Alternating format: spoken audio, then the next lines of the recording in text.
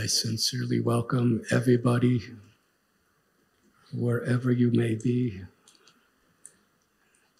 to our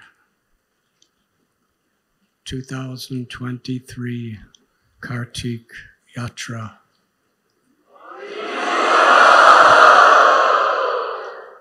In Sri Jagannath Puri.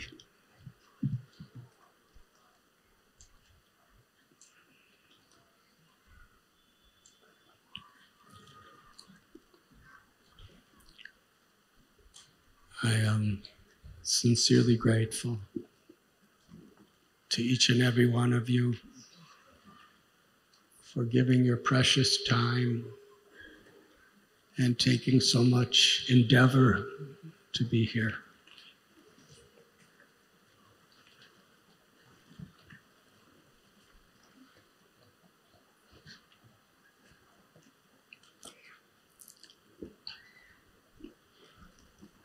His Divine Grace, A.C. Bhaktivedanta Swami, Prabhupada,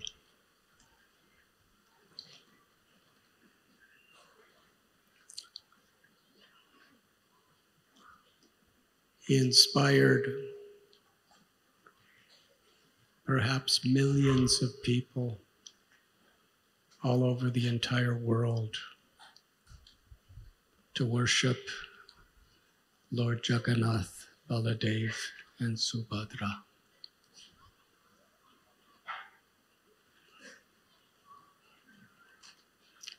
In almost every major city in the planet,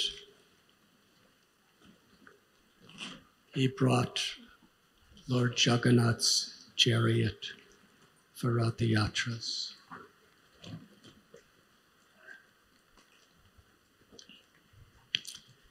And with the chariot of his compassion,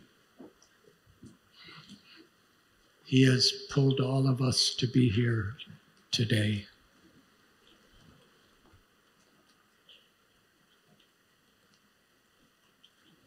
Lord Sri Chaitanya Mahaprabhu, he made Jagannath Puri his home.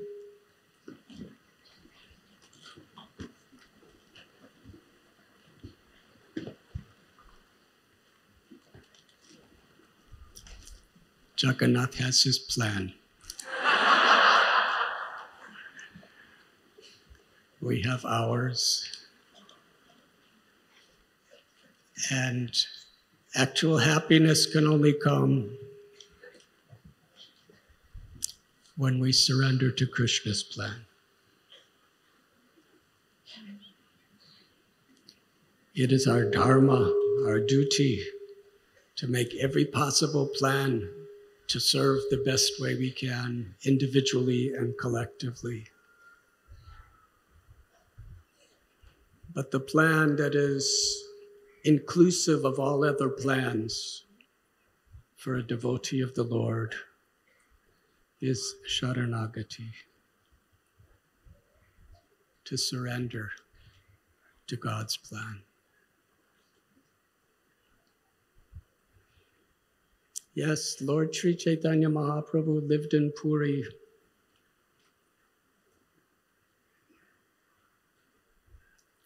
for 24 years.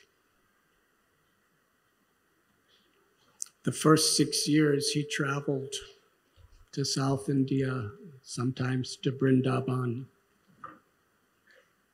But Sri Jagannath Puri Dham was his base. And for the closing 18 years, he remained here in Jagannath Puri. And for 12 years, he manifested his innermost pastimes, revealing the depth of the internal purpose of his descending to this world.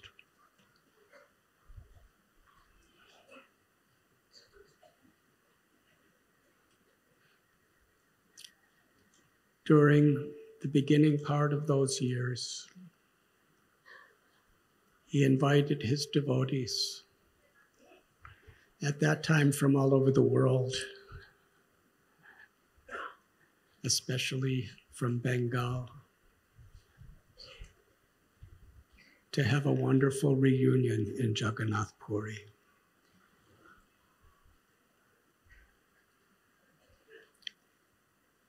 It is sometimes called upon as Vipralamba Kshetra,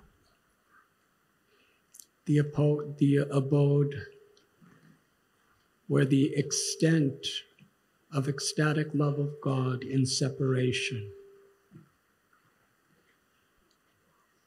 has been revealed. But also, it was the capital of our parampara for sambhog, for union. The devotees would come, and then he would send them away.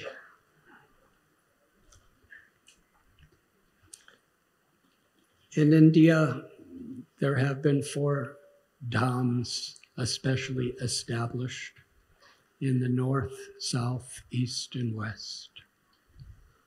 In north, it is Badrinath Dham. In south, Rameshwaram Dham. In the west, Dwarka Dham. East, Jagannath Puri Dham. In the Sri Chaitanya Bhagavat, Srila Vrindavan Das Thakur gives us a very confidential description of Jagannath Puri as it was spoken by Lord Krishna himself to his great devotee, Lord Shiva.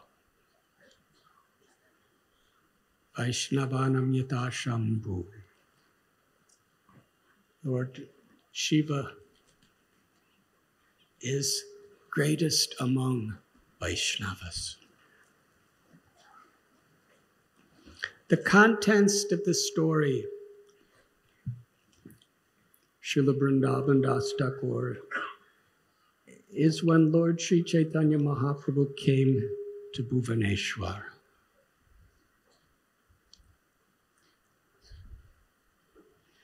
And there he tells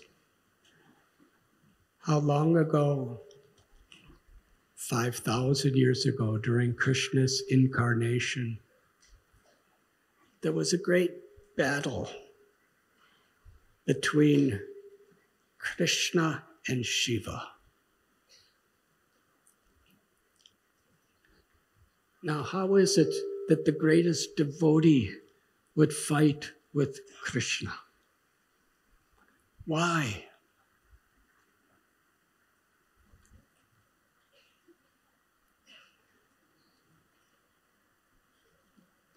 It is also said it is offensive to try to judge the mind of a great devotee. And this especially pertains to this story. It's Krishna's arrangement. Why did Krishna put Bhishma on the other side in the battle of Kurukshetra?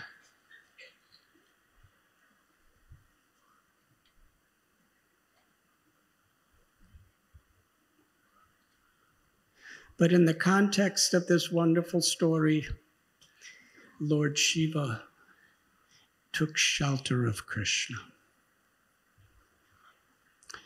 He prayed that this external energy, Maya, is so very powerful. It's all powerful. In Bhagavad Gita, Krishna declares, Mayatyakshena prakriti suyate sacharacharam. Maya is my own energy, working under my control. Krishna's internal energy is Yogamaya and external energy is Mahamaya. And Srila Prabhupada, he describes the differences in various ways. In one place, he said electricity is one energy. When it is put in one receptacle, it creates heat. When it is put in another receptacle, it creates cold. So for Krishna's energy, for those who are taking shelter of him, is that energy, the internal energy, awakens their eternal souls and engages them in ecstatic loving service. And for those who by their free will choose to live, to act, to speak independent of the service of the Lord,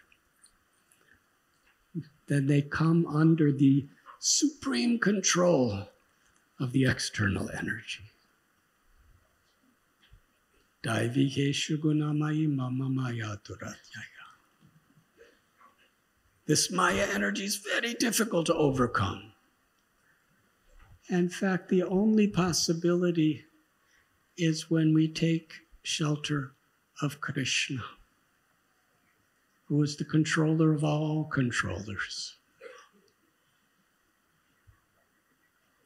So as pastime, Lord Shiva is coming to Krishna, that this external energy is so powerful. It is so bewildering.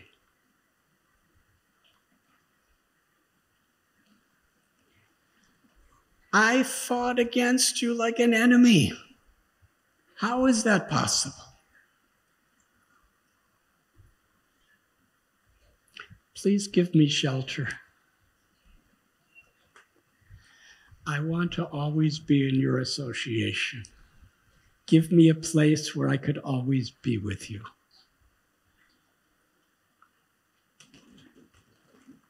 Herein,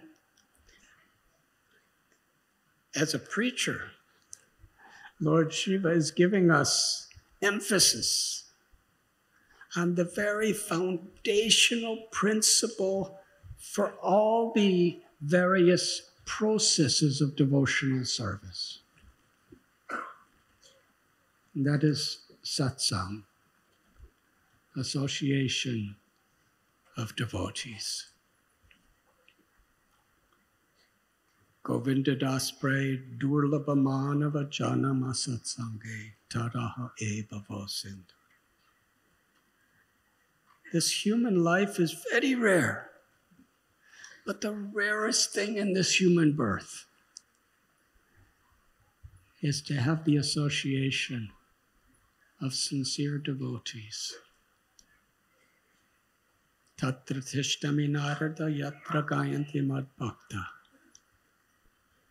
Krishna tells where my devotees are coming together sincerely to put me in the center by hearing and chanting my names and glories.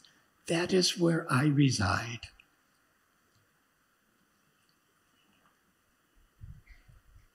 If we could only grasp that truth. Sometimes we want to go so many places. We want to go back to Godhead.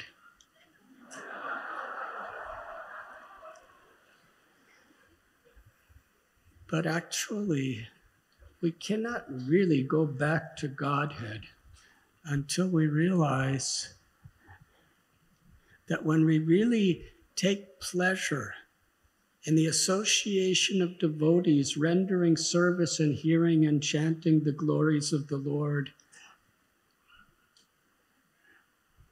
that is where Krishna will be.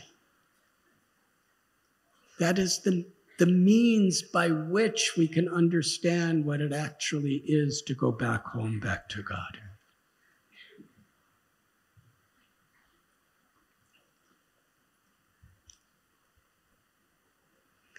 So we come on these yatras for this purpose, simply to associate with sincere devotees who are eagerly seeking the shelter of Krishna through his holy names, through hearing his transcendental glories, and through rendering service in the association of devotees. Those who love the Lord and who are earnestly striving to love the Lord.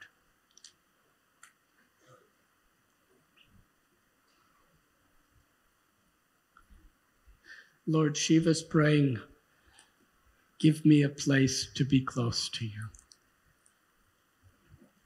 And Krishna tells that I will give you the most holy place to reside. My own personal abode.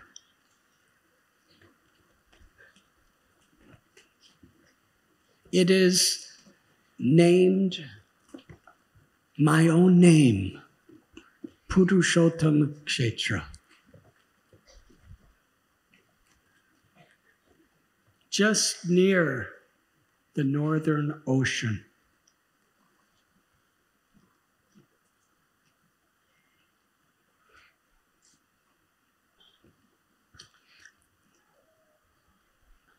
Under a banyan tree on a beautiful blue mountain, Nilachala,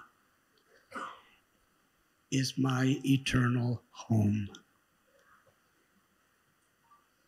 as Jagannath.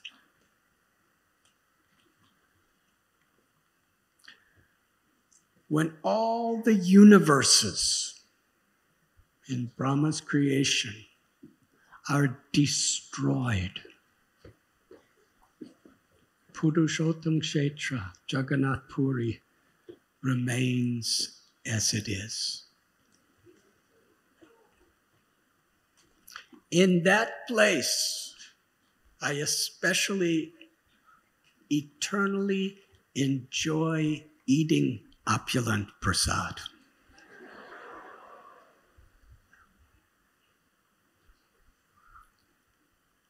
This is Krishna's message to Lord Shiva.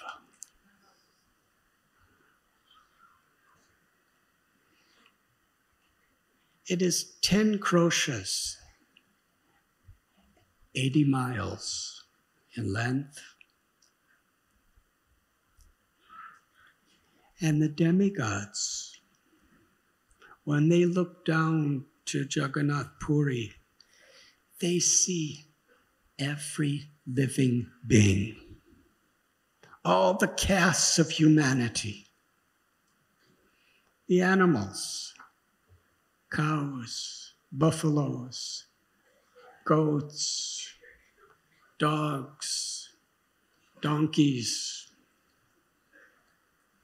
all the different varieties of birds,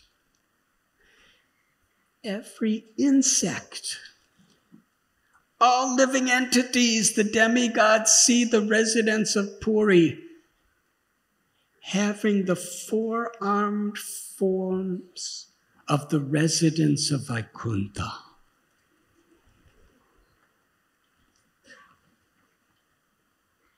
Anyone who sleeps in Jagannath Puri obtains the same benefits as one who achieves samadhi in meditation.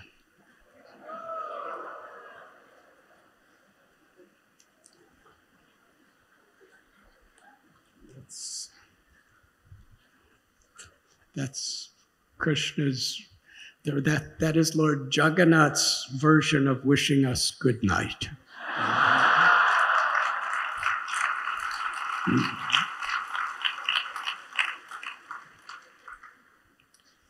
Anyone who lays down obtains the benefits of offering their full prostrated obeisances in a holy place. Anyone who walks gets the benefits of circumambulating all the holy places. And anyone who talks gets the benefit of offering prayers to the Supreme Personality of God.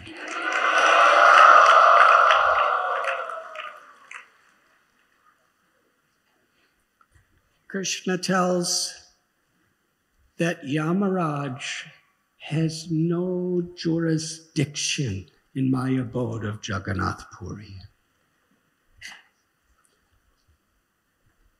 Lord Jagannath himself, he takes the full responsibility of giving reactions to pious or impious activities, and is especially inclined to give himself to his sincere devotees.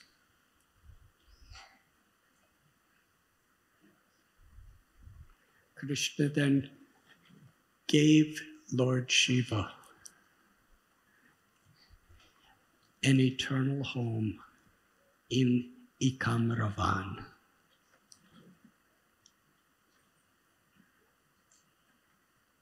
Just north of Puri.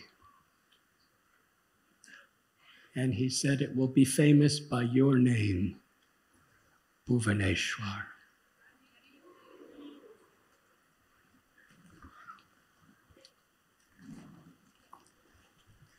Jagannath Puri is praised in many of the great Puranas written by Srila Vedavyas.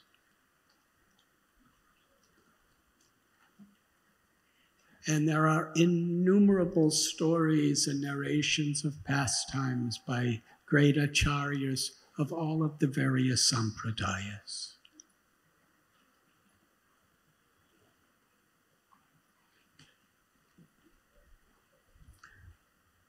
One of the names the Puranas give this place is Sri Kshetra, which is so profoundly significant.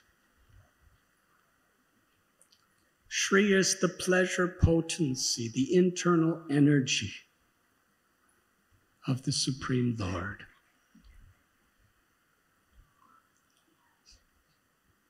In Barsana, Srimati Radharani's home, where the house of Brishabhanu Kirtida, Sridama, Ananga Manjari, and Srimati Radharani are forever living. The Brijavasis call that mountain Sriji Mandir, the temple of Sri or Radha.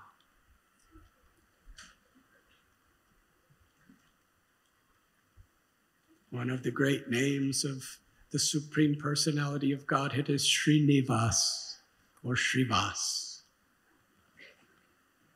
because Lakshmi, the goddess of fortune, is always upon his heart. It is through Shri, through the feminine energy of the absolute truth, that mercy and compassion is especially bestowed upon the conditioned souls.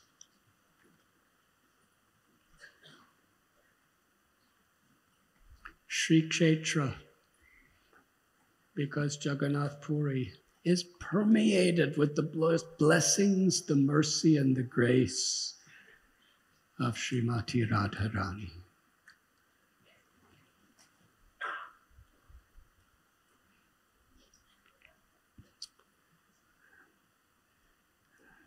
coming here, truly we are following in the footsteps of great acharyas.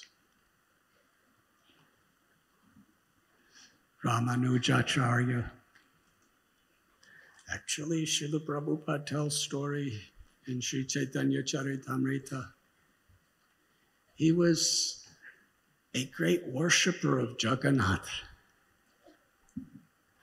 But he saw certain ways that the worship was being conducted.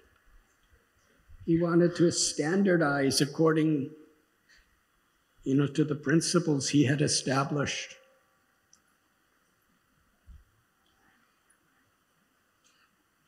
And Lord Jagannath responded when he was just about to establish these standards here in Puri. He took rest at night and woke up hundreds of miles away in Kurmakshetra.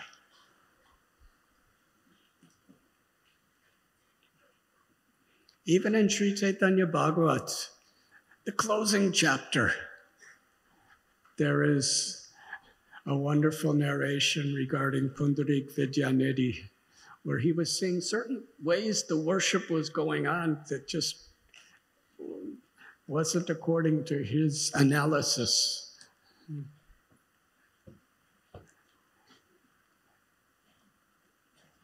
And he spoke some of these things to Swarup Damodar Goswami. And that night, Jagannath came and beat him, slapping him in the faces in a dream. And Balaram did the same.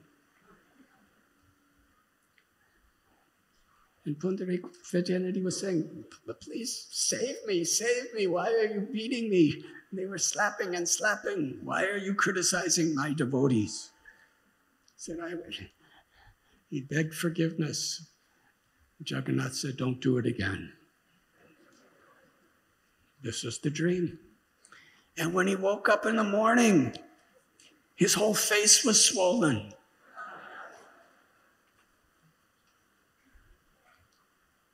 When Swarup Damodar Goswami and other devotees came to see him, he was hiding his face. But they understood why.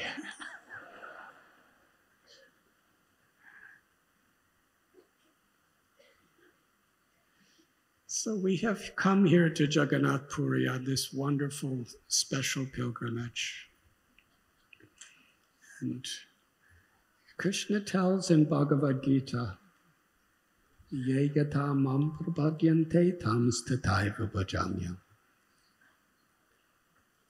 That as we approach the Krishna, Krishna reciprocates. Krishna's none different than his holy names.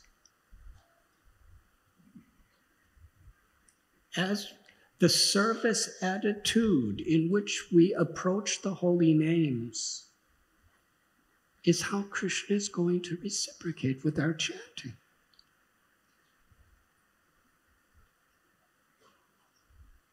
Sankirtan, which is kirtan, bhajan, japa. This is Param Vijayate Shri Krishna Sankirtanam. It is the prime benediction for all humanity.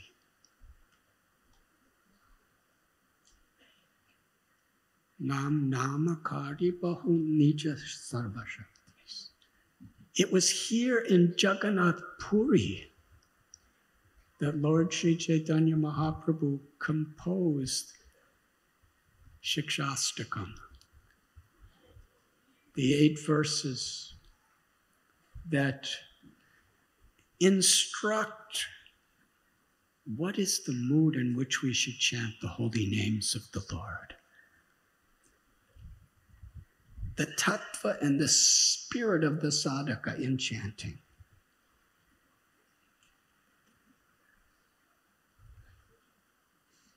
From the most beginning stages, when we sincerely chant Krishna's name, it purifies our hearts. and awakens Ananda, the happiness that we're all seeking. He declares that Krishna has many names, and in each of these names is invested with his own presence, his divine potencies. If only we could realize when we speak or sing the name Hare, Radha, we are in the presence of Srimati Radharani. When we speak the name Krishna, Rama, we are in the presence of the Supreme Personality of Godhead. Those who are devotees of Ram, when they chant the Hare Krishna mantra, sincerely seeking shelter, they are in the presence of Sita Ram. For the devotees of Lakshmi Narayan, they are in the presence of the Lord that they worship. And for those in the line of Sri Chaitanya Mahaprabhu, the Hare Krishna Mahamantra is the incarnation of Sri Sri Radha Gopinath in transcendental sound vibration.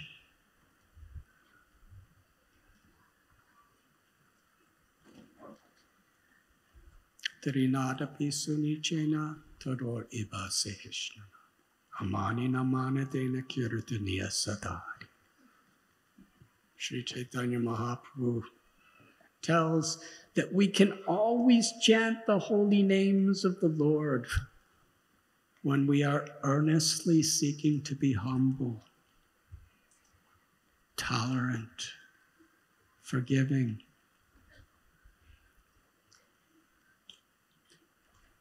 When we do not demand or expect respect for ourselves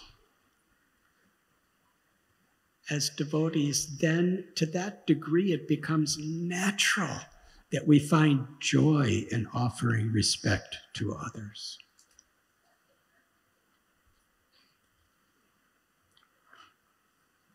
Such a open secret. We have heard it. In fact, it's at the core of all the great spiritual paths of the world. But still, the mind, influenced by the ego, makes it so difficult to actually understand. The joy of feeling self-importance and being recognized as others as important is insignificant in comparison to the joy of when the pure heart honors and respects the presence of God in other people's hearts.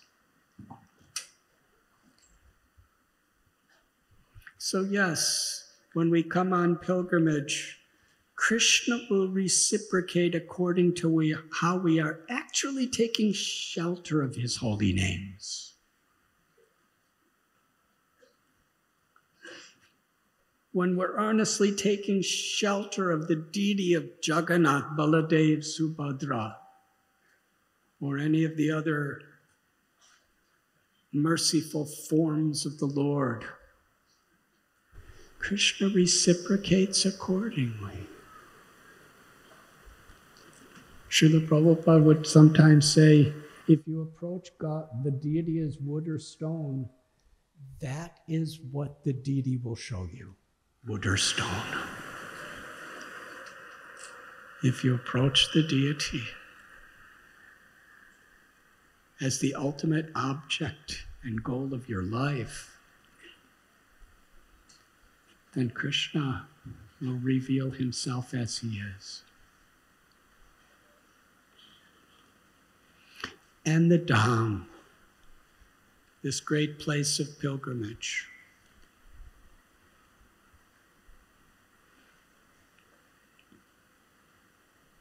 when we take shelter,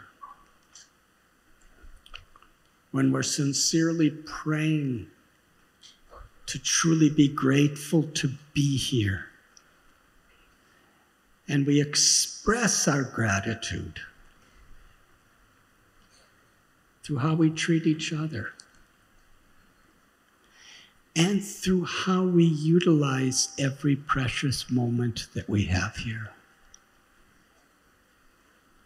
This is a very inseparable part of expressing gratitude,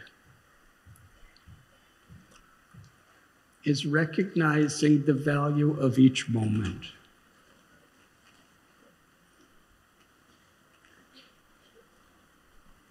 When we take things for granted, we're not really grateful.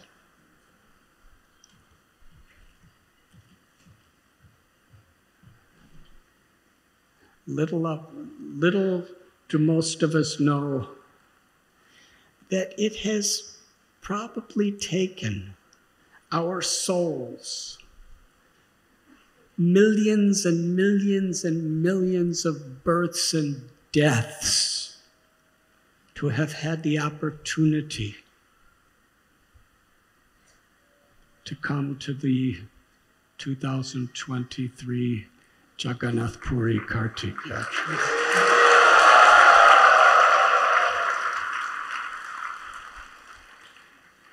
And when we recognize that, then we're so very receptive to Lord Jagannath's mercy.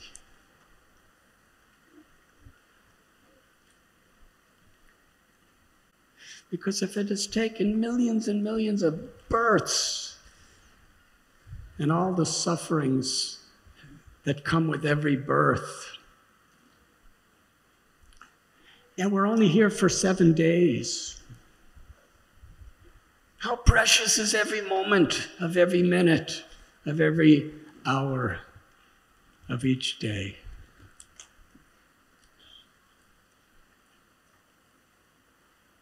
We come on pilgrimage to worship the Lord in the association of devotees in a way that we infuse our hearts and our entire consciousness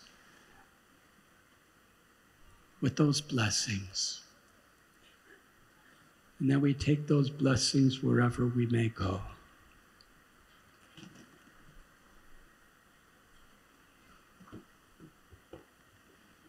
So many of the great acharyas have established holy places in such a way that they can become pilgrimages where people could come,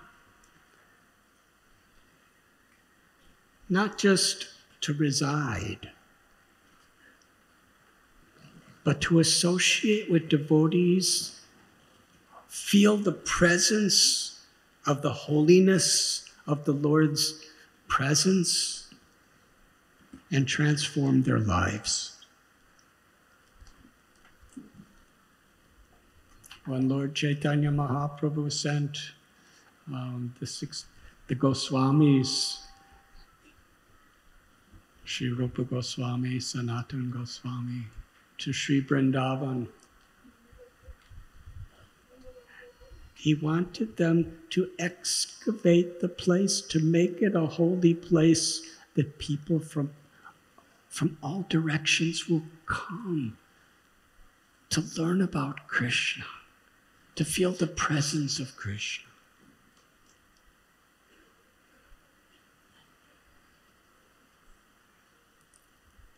And Lord Chaitanya Mahaprabhu, of all places in the entire universe, he would invite all his devotees on pilgrimage to Jagannath Puri. And they would stay for 4 months. And then he would send them to perform their particular duties wherever their homes may be.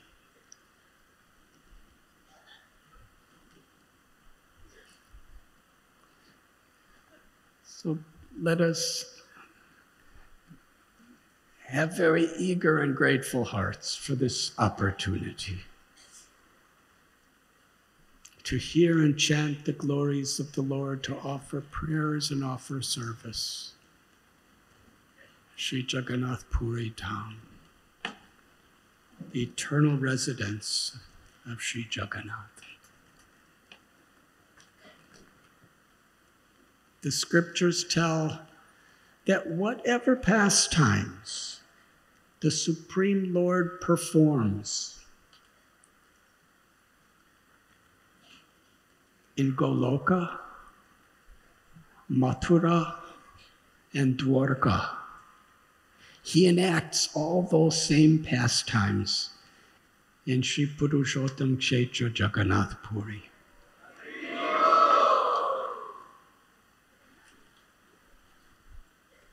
When Sri Chaitanya Mahaprabhu resided here for 18 continuous years,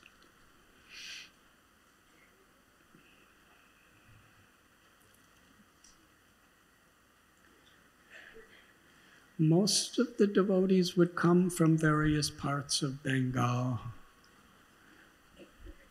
Shantipur, Navadvip, Kulinagram, Srikanda, Katwa, various parts of Orissa, Bangladesh today, what is called.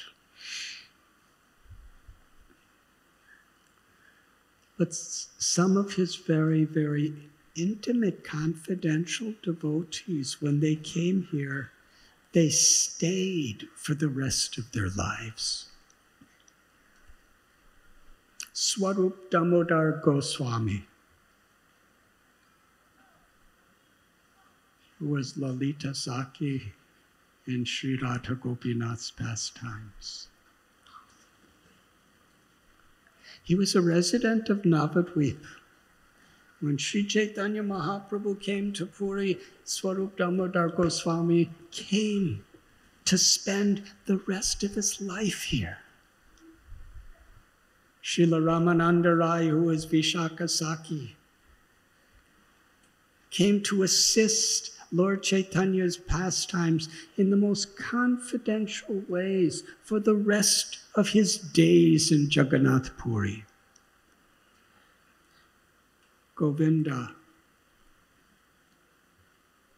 Kashishwar Pandit, great disciples of Madhavendra Puri. They could have gone anywhere, but they chose to spend their lives in Puri. The great Paramananda Puri, who was a godbrother of Sri Chaitanya Mahaprabhu's guru, he is Uddhava in Krishna's Leela.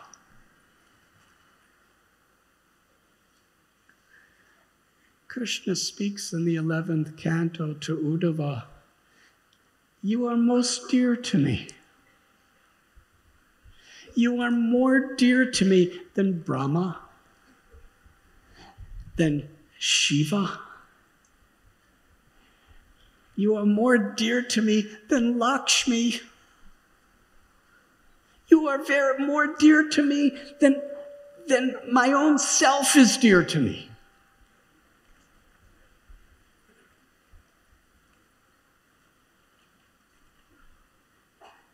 Paramananda Puri, understanding Sri Chaitanya Mahaprabhu was making his residence here in Purushottam Kshetra, he came to spend the rest of his life here. And the Namacharya, Srila Haridas Thakur,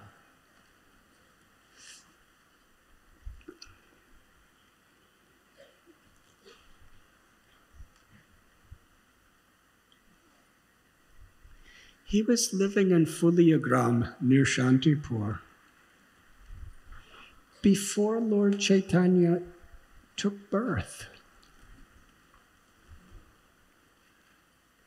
In fact, seeing the situation of how Kali Yuga was bewildering humanity and this whole planet, and seeing into the future of what was to come, Sri Advaita Acharya and Srila Haridas Thakur were performing puja and constantly chanting the holy names of the Lord to bring Krishna down to this earth to show compassion and deliver all of us.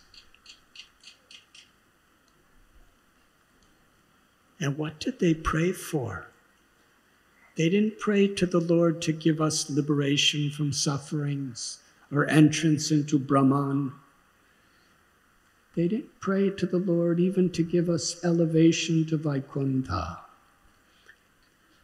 Haridas Thakur was constantly chanting 300,000 names of Krishna and Sri Radha in a simple cave on the bank of the river Ganges for Krishna to come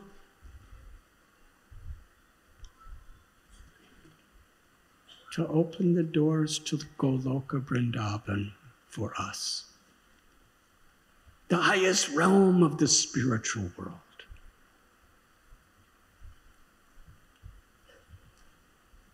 This was the passion of his heart as Srila Haridas Thakur was chanting the holy names.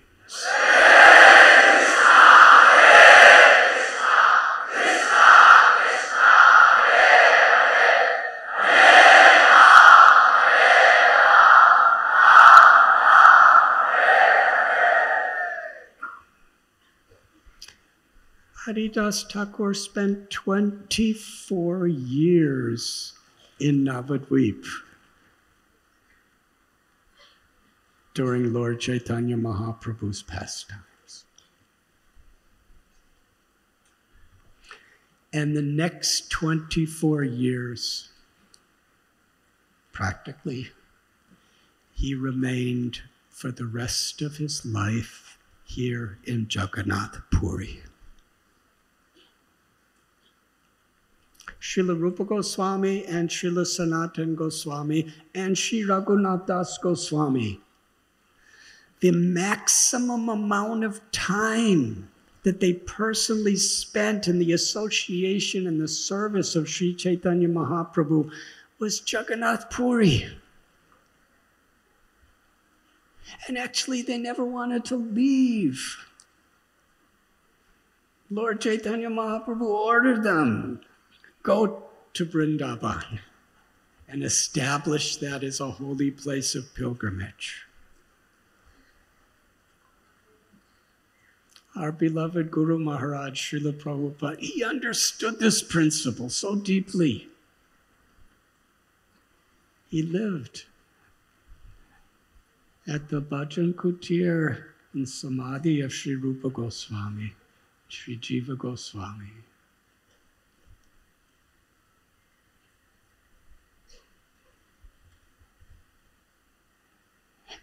And he has brought people from all over India. What to speak of the world?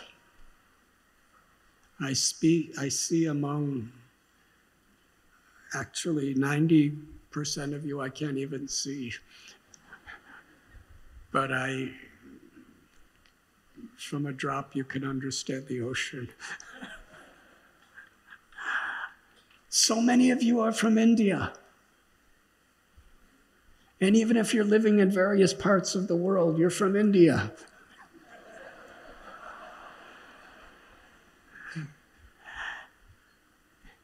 How many of you would be here today with the faith and the aspiration for pure, unalloyed devotional service,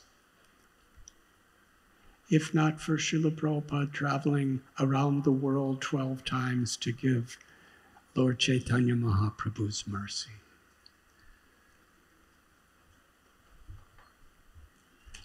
Yes, the Goswamis, they each lived here in Puri for about 10 months. It was here at Siddhabakula that the great acharyas who were among Sri Chaitanya Mahaprabhu ordained Sri Rupa Goswami as the acharya of our sampradaya.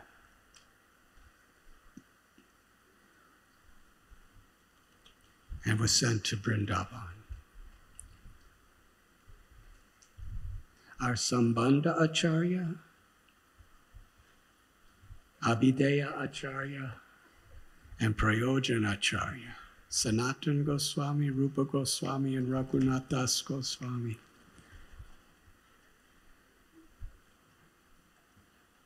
They had the most association with Chaitanya Mahaprabhu here.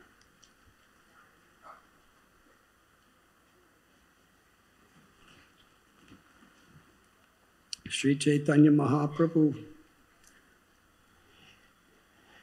he was not only revealing his own inner bhav or ecstatic love, but he was also teaching us by his example how to see while we're here. When he looked at the ocean, he saw Yamuna. Yamuna's the expansion of Vishaka, who's the expansion of Srimati Radharani, the river that flows eternally in Goloka Vrindavan and has descended in this world to participate in the pastimes of Radha Krishna, Krishna Balaram. When he saw Jagannath Vallabha Gardens, he saw the forest of Vrindavan. And when he saw Chatak Parvat, a wonderful sand dune that you will all visit, he was seeing Govardhan Hill.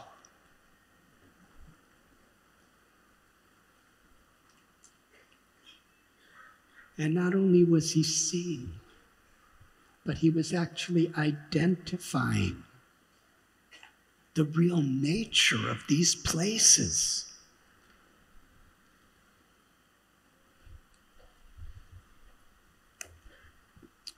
Bhaktivinoda Thakur,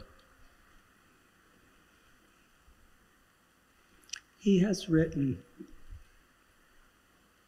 that where there's the greatest need, there's the greatest opportunity to serve. And as we make advancement in Krishna consciousness, the value of anything is in how we can serve Krishna and please Krishna. The whole process of bhakti is to transform our pursuit of pleasure from satisfying our own ego to satisfying Krishna. Samsiddhir Hari Toshan. Bhaktivinoda Thakur has descended from the spiritual world of Goloka Vrindavan. And he is praying that the greatest place I could serve Srimati Radharani is in Kurukshetra, because that's where she is in the greatest need. After so long years of viraha bhav, separation from Krishna, she had the opportunity to meet him again during the solar eclipse in Kurukshetra.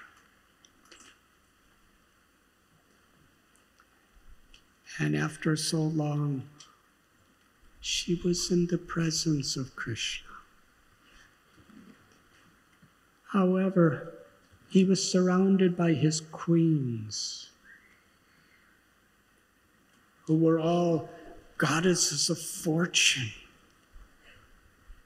who had royal opulences. There were soldiers, elephants. Krishna was wearing the royal garb of a prince.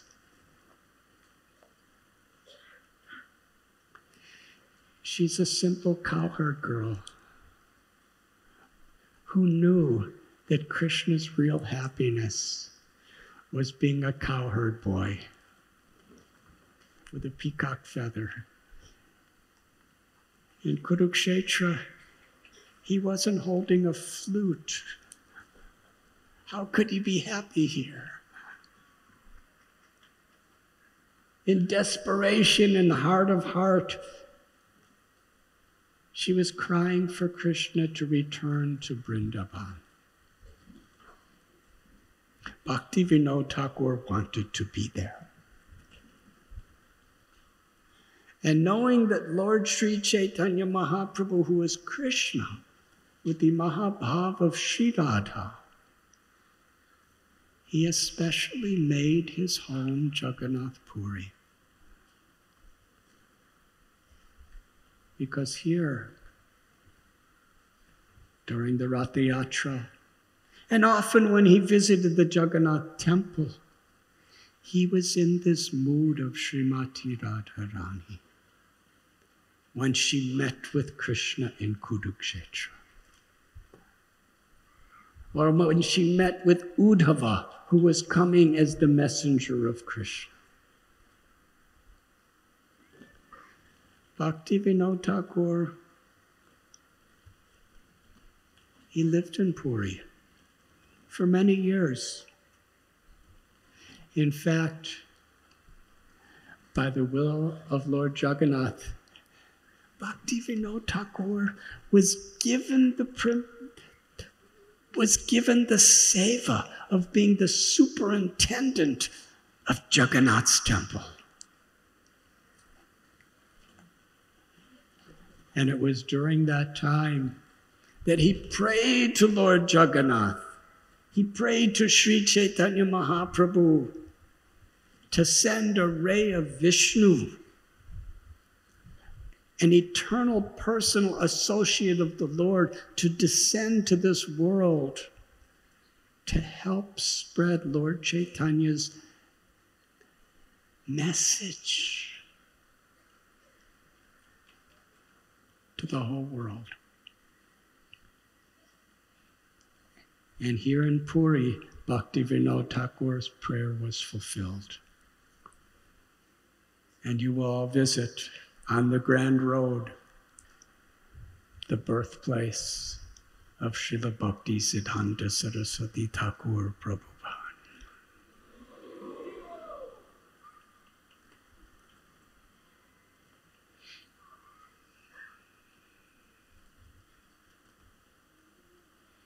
And during Radhayatra, when the chariot stopped in front of Thakur Bhaktivinoda's house, because he was the superintendent and a chief judge in the courtrooms,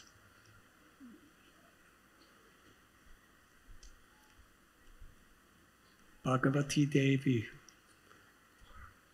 the little baby whose name was Bimala Prasad, she brought the little child upon Jagannath's chariot. And she put little Bimala Prasad's head at Jagannath's lotus feet during Radhayatra. And at that moment, spontaneously,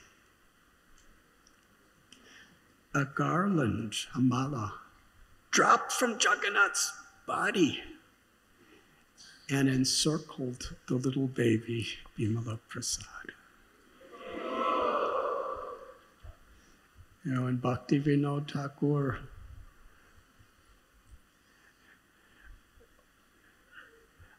upon hearing this wonderful pastime, he knew for sure, Jagannath has fulfilled my prayer.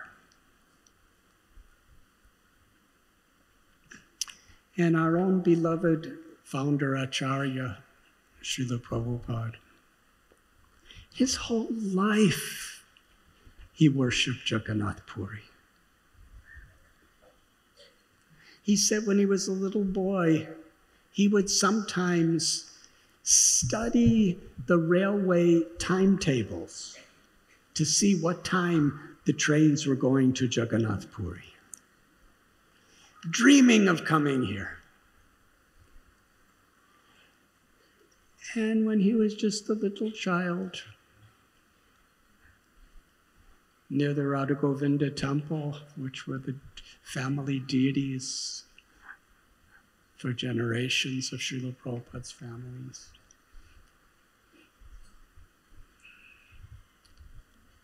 he would perform Radhayatra, Jagannath Baladev Subhadra, reenacting the wonderful pastime in Puri.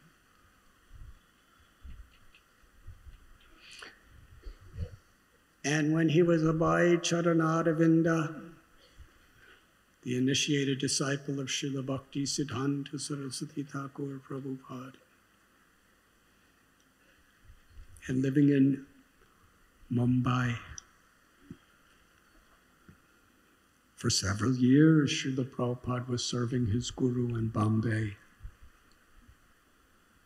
In fact, Srila Prabhupada, with a couple of his dear godbrothers, established the first temple, or Gaudiya Math, of Srila Bhakti Siddhanta Saraswati Thakur in Mumbai.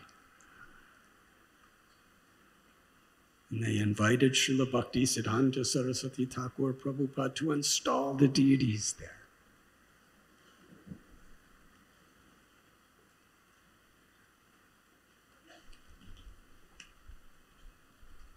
In 1935, from Bombay, Srila Prabhupada wrote a letter to Srila Bhakti Siddhanta Saraswati Thakur Prabhupada, who was residing at the Chatak Parvat in Puri. Just recently, I was listening to a recording where Srila Prabhupada said, he wrote in this letter to his Guru Maharaj that you have so many disciples who are brahmacharis, sannyasis, giving their whole lives to serving you. I have a family with responsibilities. How could I best serve you? And from Jagannath Puri, Bhakti Siddhanta Saraswati Thakur gave Srila Prabhupada the final instruction, which was actually identical to the first instruction. You are intelligent man. Take the message of Lord Sri Chaitanya Mahaprabhu in the English language to the whole world. In this way, everyone will benefit and you will benefit.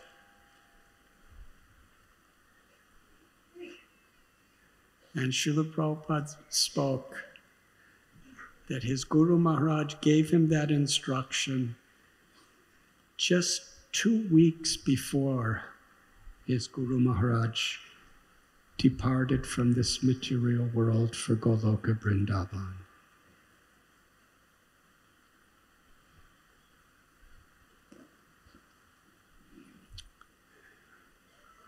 And Srila Prabhupada,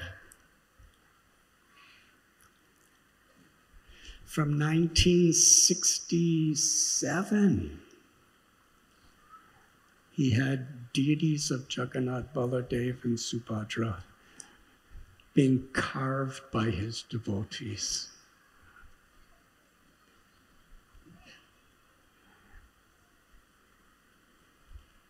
He said Radha Krishna deity is a very high standard, but Jagannath, Balaram, Subhadra are very merciful. And he opened the doors for devotees to perform that service.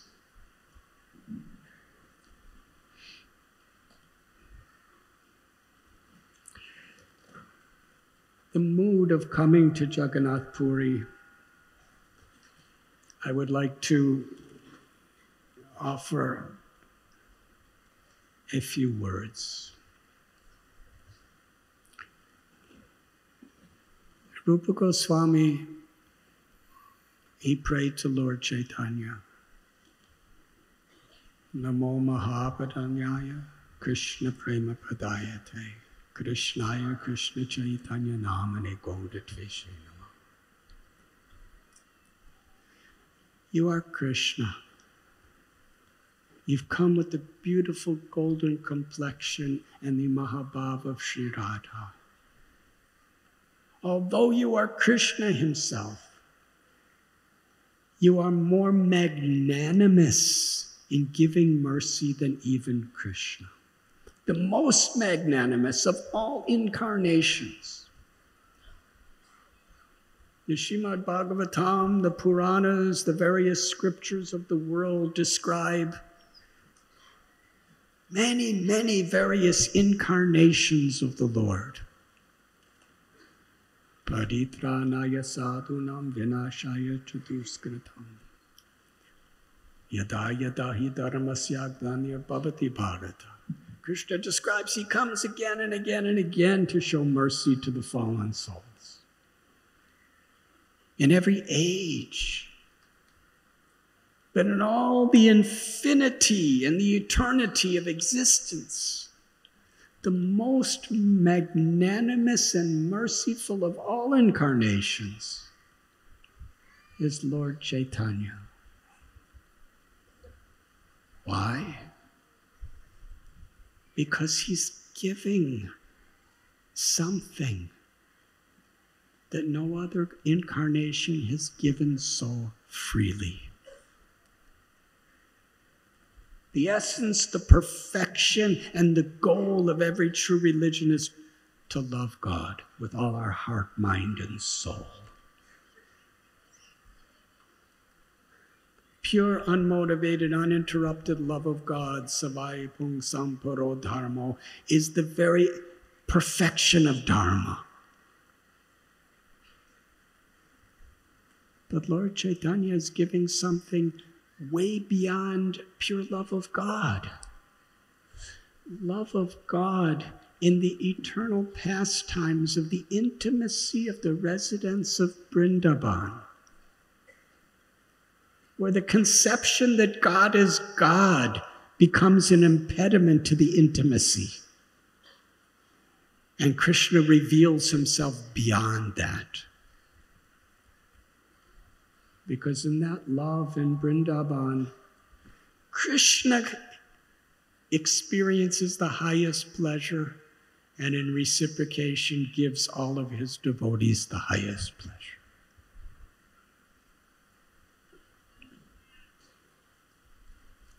And Lord Chaitanya Mahaprabhu took the role of the devotee to teach us. Let us explore how Lord Chaitanya came to Jagannath Puri.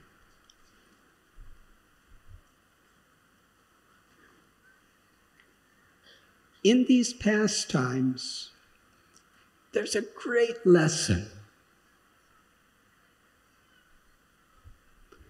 Because so many impediments and obstacles and difficulties came in the way.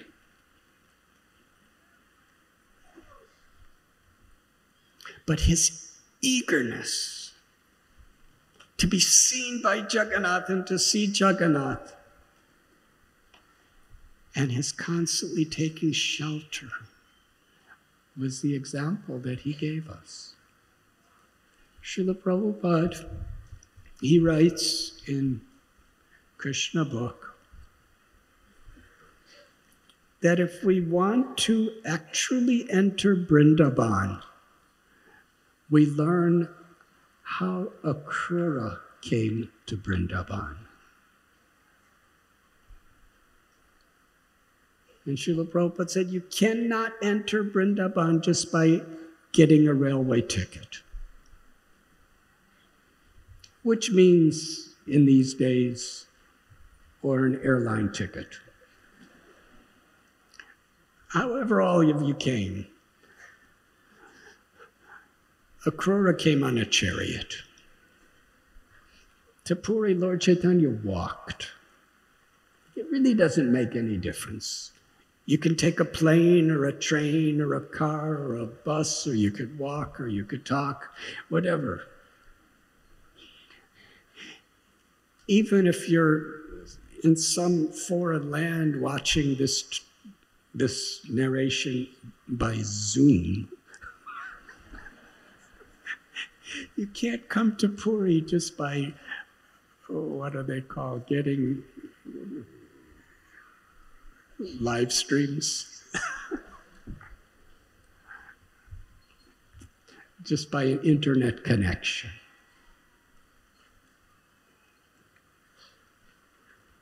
Akrura's example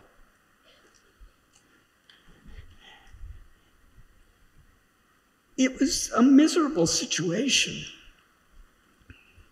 He was ordered by Kamsa, the worst enemy of Krishna. He was ordered by Kamsa to go to Vrindavan to bring Krishna and Balaram to Mathura so that Kamsa could have them killed. That was his mission.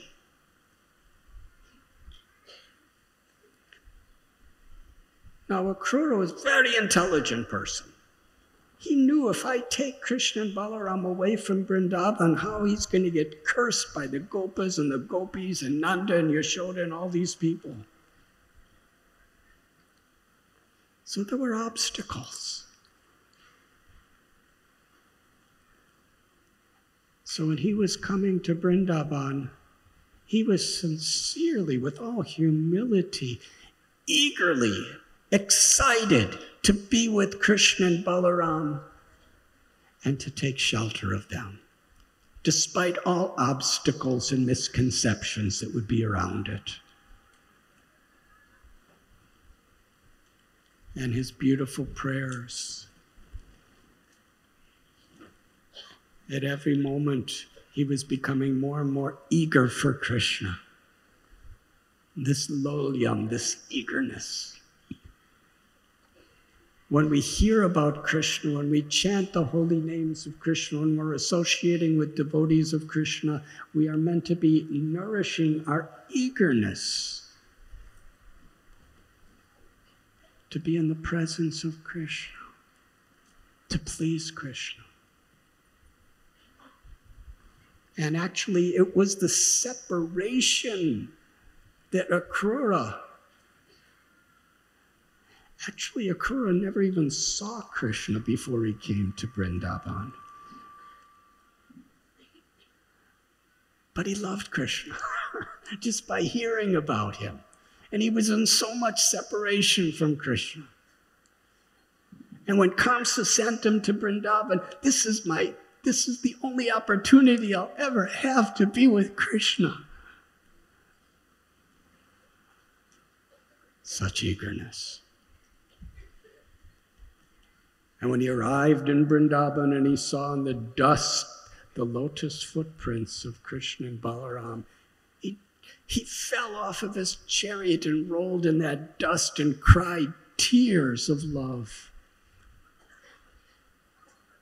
Just to touch the dust of the feet of the Lord on the ground was the ultimate treasure of his life. And it only ignited the fire of his coming closer to be with Krishna.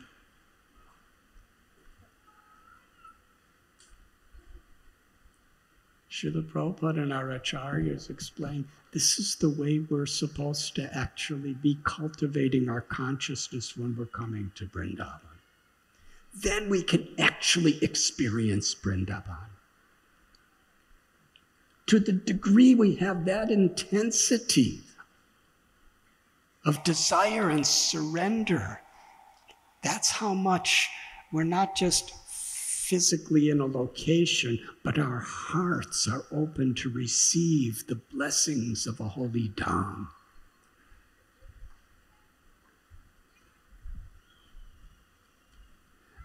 let us explore how Sri Chaitanya Mahaprabhu first came to Jagannath Puri.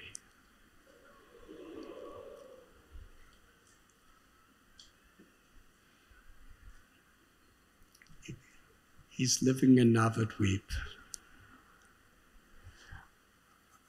And devotees from so many different places all assembled in Navadvip just to be with Gauranga Mahaprabhu,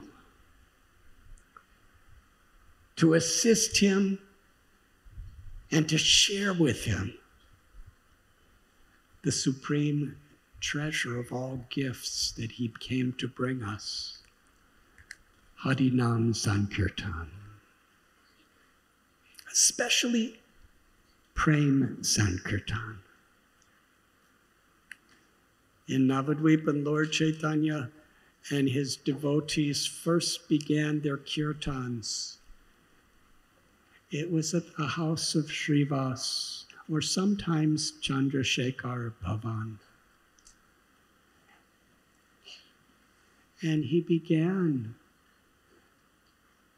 only welcoming those pure devotees, eternal associates of the Lord. The Panchatattva, Thakur Haridas, Murari Gupta, Pundarik Vidyanidhi Sukalambar Brahmachari, Vakreshwar Pandit. These devotees were eternal associates, loving devotees.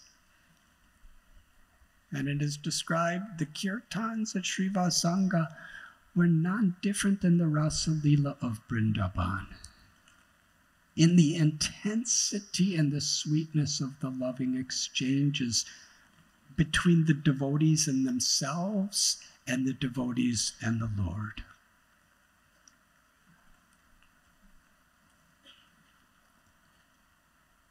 And after some time, Lord Chaitanya brought this Sankirtan into the streets of Navadvip and invited everybody to join his Sankirtan movement. It was like an inundation of the greatest monsoon rain of Krishna's mercy upon this world that took place in Navadvip.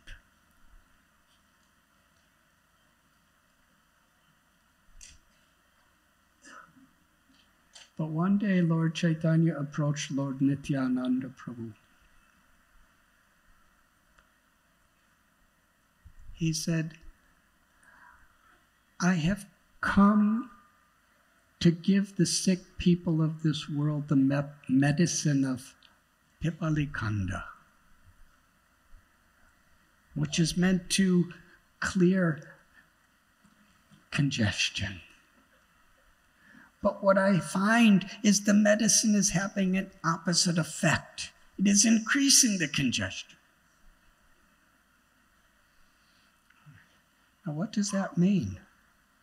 Nityananda Prabhu understood exactly what it meant.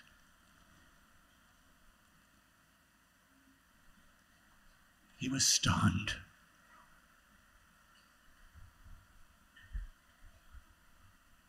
Lord Chaitanya said, in order to reach the people who are now rejecting what I am giving, I am going to take sannyas. I will shave my head, I will leave my home, I will leave my family, I will leave everything, and I will go to be a beggar door to door. And when I beg at their doors as a sannyasi, then they will bow down and accept the gift that I am giving. When Nityananda Prabhu heard that Lord Chaitanya was going to take sannyas, the first thing that came to his mind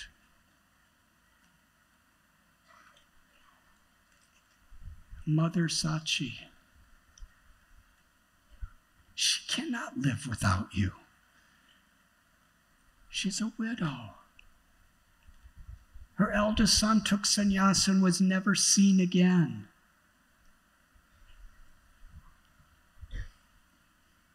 He was stunned. Lord Chaitanya, he said to Nityananda Prabhu, you know why I have incarnated in this world. I cannot do this without your blessings. Give me your blessings. Nityananda Prabhu, whatever you do, my Lord, I'm your servant. And Lord Chaitanya happily embraced him, and Nityananda Prabhu said, please discuss this with other devotees. And when Lord Chaitanya happily went away, thinking of the miseries of Mother Sachi Devi, Nityananda Prabhu, he went to a secluded place and incessantly cried.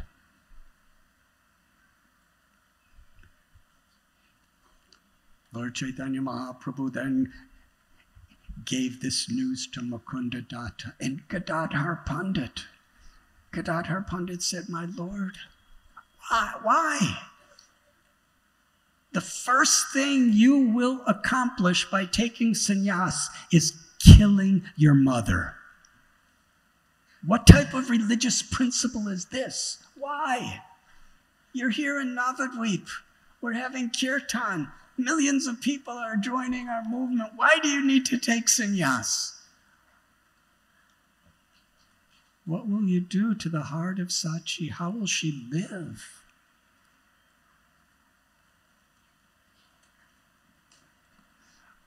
Lord Chaitanya got Gadadhar's blessings in his own ways.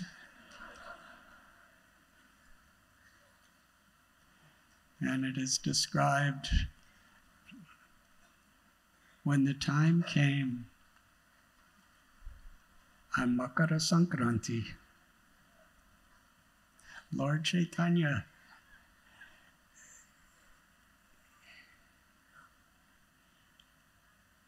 without any invitation, he attracted all of his devotees to come to his home that day and all night. His devotees were coming to give gifts and to have Sankirtan. And to each devotee, he was giving an instruction. And little did they know it was going to be the final instruction before he left Navadvip. He said the same thing to everyone, more or less. Chant the names of Krishna.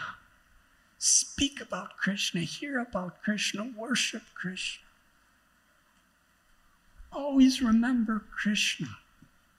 Krishna's your life and soul. Whether you are alone or whether you come together with others, chant the holy names.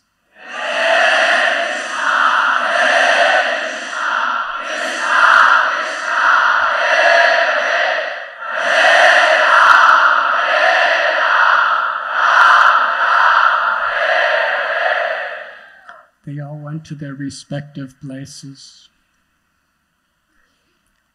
Devotees were coming and going, coming and going. And when it was becoming late at night, when everyone was gone, the simplest among the devotees came. Sridhar Kolavecha. Nobody knew that Lord Chaitanya was going to leave that night. They were just being attracted to spend this time with the Lord. Sridhar came with a simple pumpkin that grew wild from his thatched straw roof.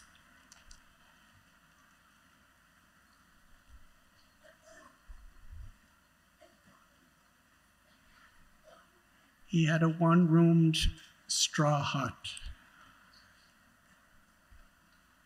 And just wild like a weed, pumpkins would sometimes grow from the straw of his rooftop. And with great love and devotion, this to cultivate your Sridhar, this was a treasure. A pumpkin grew on his roof. He would give Lord Chaitanya bananas. That's how he made his living, selling bananas. If there were no bananas, banana roots or banana bark or banana leaves. What a great opulence. A pumpkin grew on his roof.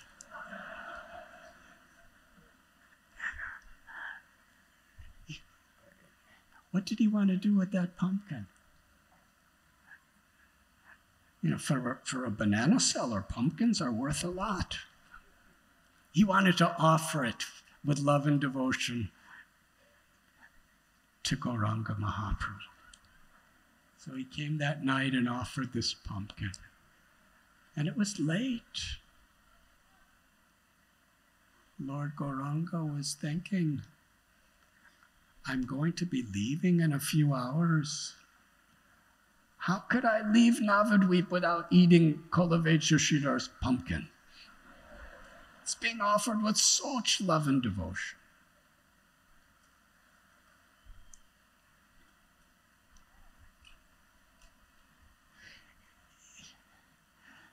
This is the nature of the love between Krishna and the devotees. And in this case, Gauranga Mahaprabhu and his devotee. Lord Chaitanya felt indebted to Kulavechya Sridhar. He was indebted to eat that pumpkin. It would have been not offensive, it would have been beyond his ability to contain his heart from being broken if he did not accept that loving offering. But it's middle of the night and he's about to leave. And usually you don't eat pumpkins raw. So he was just thinking of reciprocating with Kulavechya Sridhar. He just came and brought the pumpkin and left. Offered his pranams. He never expected anything from Lord Chaitanya. And at that moment, Lord Chaitanya was wanting to reciprocate through the love in that pumpkin. And somebody came to the door out of nowhere with some milk. And Lord Chaitanya asked Sachimata, please prepare the pumpkin. And she made kheer with pumpkin. And she offered it to the Lord.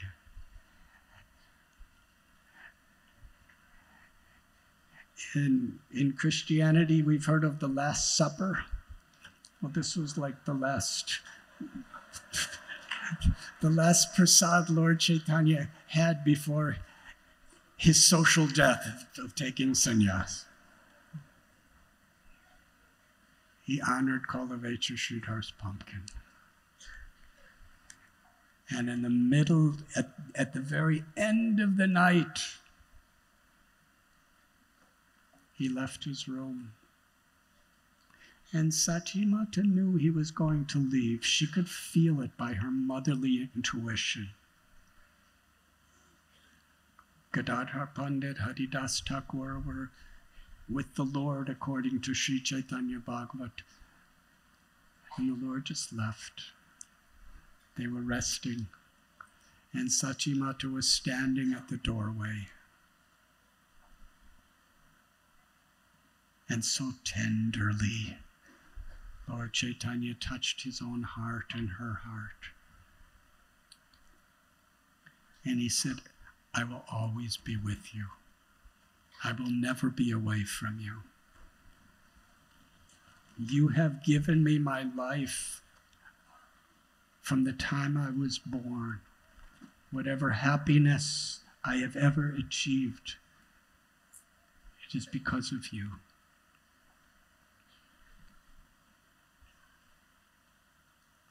He expressed such deep, profound love and gratitude to his mother.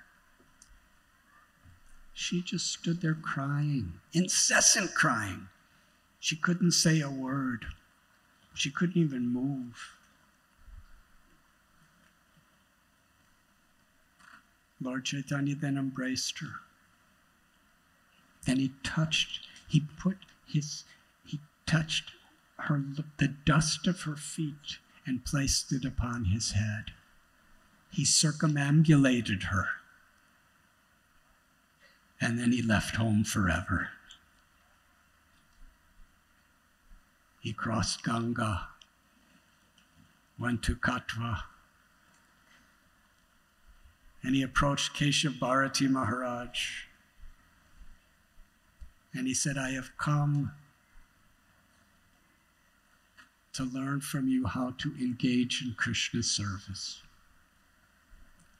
Please offer me Krishna's service. For Lord Chaitanya, sannyas was only for one reason: Krishna's service. And what is the greatest service one can do for Krishna?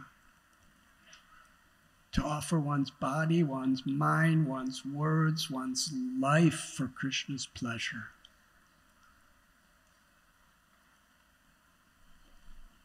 And in Lord Chaitanya's case, to show compassion to the people of this world through spreading the Sankirtan of love for Krishna.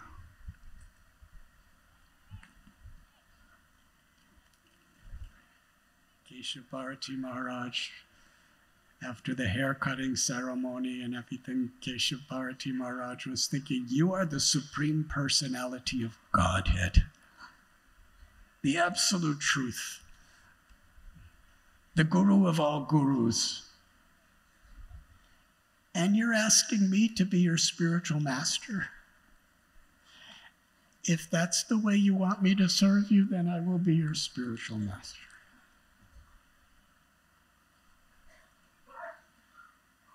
After the hair cutting ceremony, and it was time to give Lord Chaitanya a sannyas name, Keshav Bharati Maharaj was thinking, traditionally he should be Bharati. But how could I name the Supreme Lord after me? What name can I give him? Who am I to give a name to the person whose holy names is being chanted in the spiritual world forever? But he has come to give consciousness of Krishna to the whole world.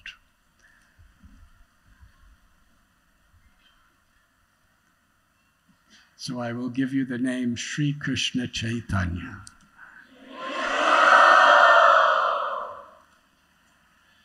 And Lord Chaitanya, he said, I had a dream last night where this saintly person came and whispered a sannyas mantra into my ear. Can I share with you this mantra and you can tell me if you think it's good? Keshav Bharati Maharaj said yes. So Lord Chaitanya, I'm not going to say the mantra, but he said mantra. And Keshav Bharati Maharaj, when he heard this, he said, this is the best of all mantras. And then Keshav Bharati Maharaj repeated the same mantra in Lord Chaitanya's ear, and he was initiated.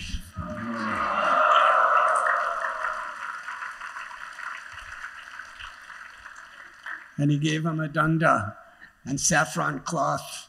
And Sri Chaitanya Mahaprabhu now with shaved head, wearing saffron, holding his danda. He began to chant and dance. That was his purpose, to spread the Sankirtan movement with no impediments. He could go anywhere, anytime.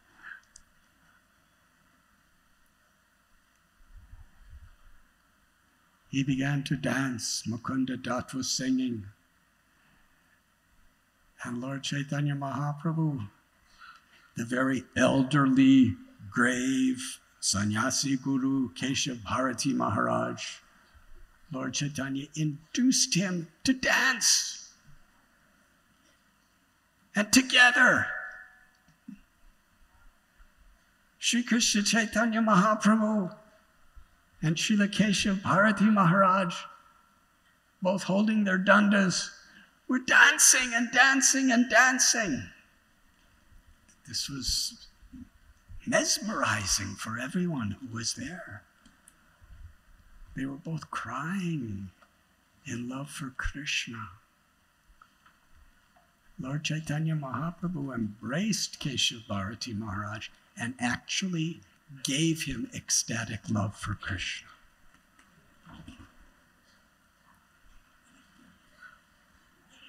And Lord Chaitanya said, I am going to Vrindavan. And Keshav Bharati Maharaj said, I am going with you. And they started going to be with Krishna.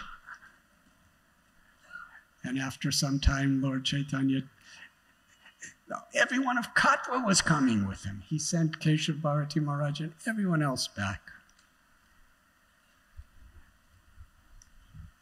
And he was so eager, so enthusiastic, in separation from Krishna, going to worship Krishna.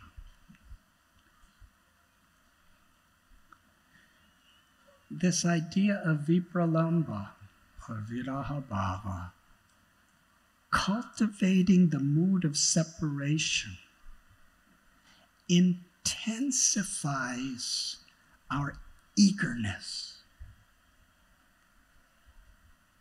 And also, if it is done with the proper consciousness, it completely humbles us. I am without Krishna. I'm completely dependent upon Krishna, yearning for Krishna.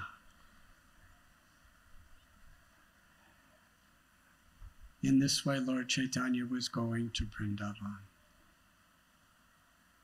But Nityananda Prabhu, he understood that the devotees in Navadvip, especially Sachimata, how they must be dying. And that was exactly what happened. While Lord Chaitanya was dancing, the morning that Lord Chaitanya left, all the devotees, every morning they would come to bow down to Lord Chaitanya and be with him before they started the day. And on this day they arrived and they just saw something they had never seen before. Srimati Sachi Devi was standing outside the door of Lord Chaitanya's house like a statue without moving. The only motion was incessant tears pouring from her eyes. Srivas Thakur and others, they approached her, they bowed down, they took dust from her feet. Where is our Lord Gauranga? Where is Gauranga?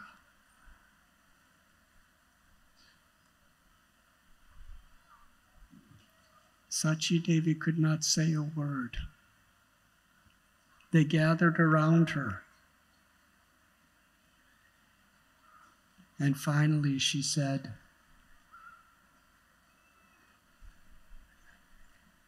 that whatever is the property of the Lord belongs to his devotees. You are all his devotees. This house and everything in it belongs to you. You can take it all. I have nothing else to live for. Gauranga has left.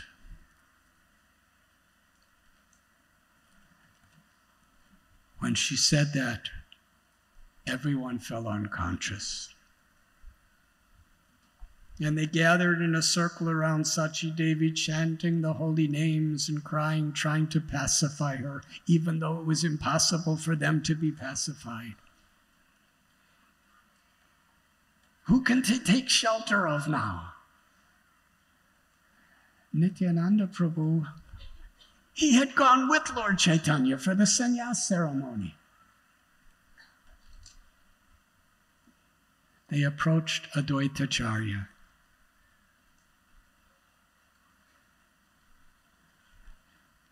That they were all about to give up their lives. What did Sri Advaita Prabhu say? I'm not going to try to stop you. I'm going to do it with you. And they all went to Mother Ganga to end their lives. And then a voice reverberated, declaring that Lord Chaitanya will be with you in some days. Be patient. And Advaitacharya told everyone. And this was the only thing they could live for, the promise that the Lord would return. Lord Chaitanya was in such an ecstasy of Sri Radha's love for Krishna. He was eagerly, ecstatically in separation going to Vrindavan. But Nityananda Prabhu understood the heart of the Lord. That his gravest desire was to please his devotees.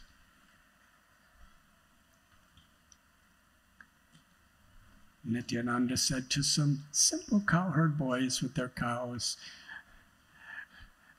when this Swami asks you, where is the Jamuna? You show him the way to the Ganga. And they did it. And then he sent Chandrasekhar, Lord Chaitanya's maternal uncle. You go to Advaita Bhavan and tell Advaitacharya that he should come to the bathing ghat in the Ganga with dry clothes for Lord Chaitanya. He will be coming. And then he said, after that, go to Navadvip and tell Sachi Mata to come to Advaita Bhavan in Shantipur. And all the devotees of Navadvip. Lord Chaitanya will meet you there.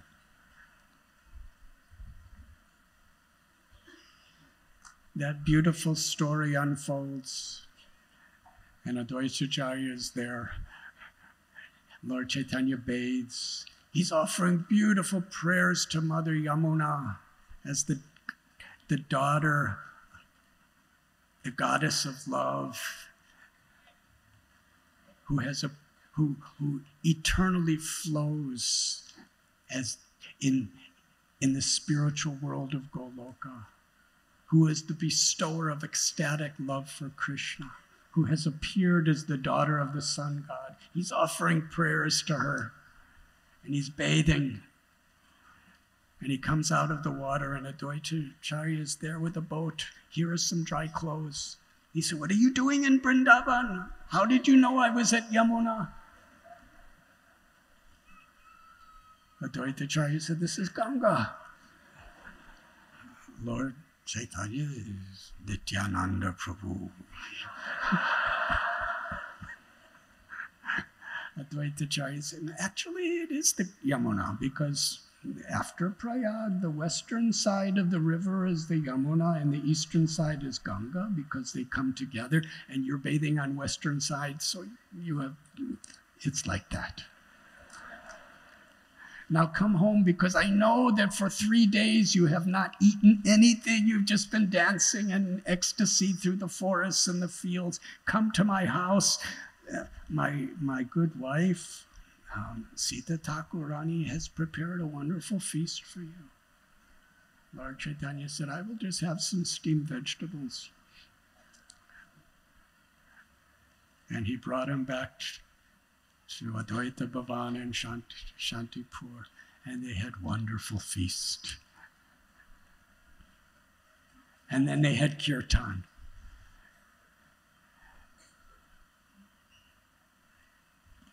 The devotees carried Sachi Devi by palanquin.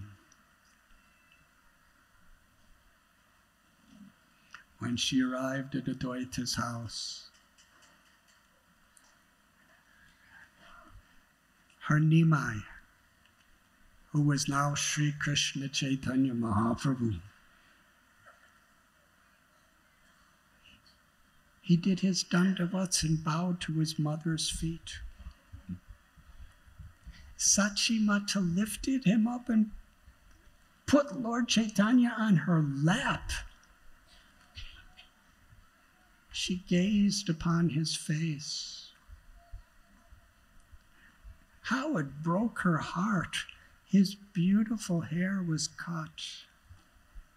He had shaved head. His beautiful robes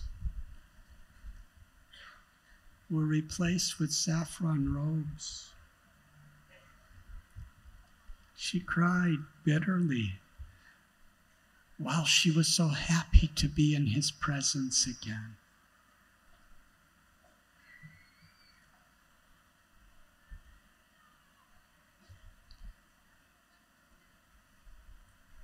Sachi Mata, after hearing Lord Chaitanya Mahaprabhu's words, he said, actually, I was a madman when I took sannyas. My body belongs to you. I will do whatever you tell me to do or be wherever you want me to be.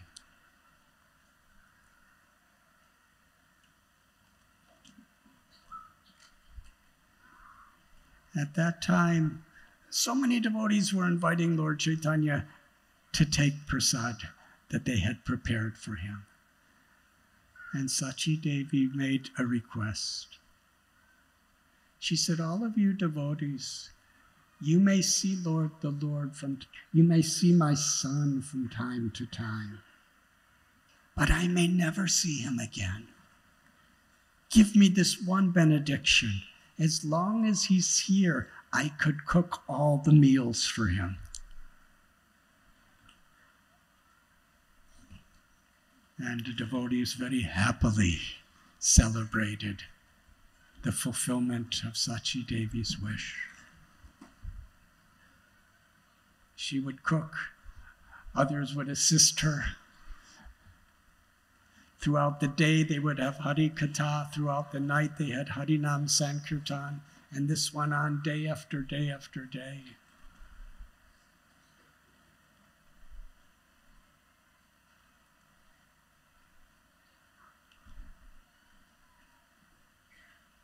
Sachi Mata expressed to the devotees and expressed to Lord Chaitanya that the same Krishna that lives in Vrindavan is living in Puri in the form of Jagannath.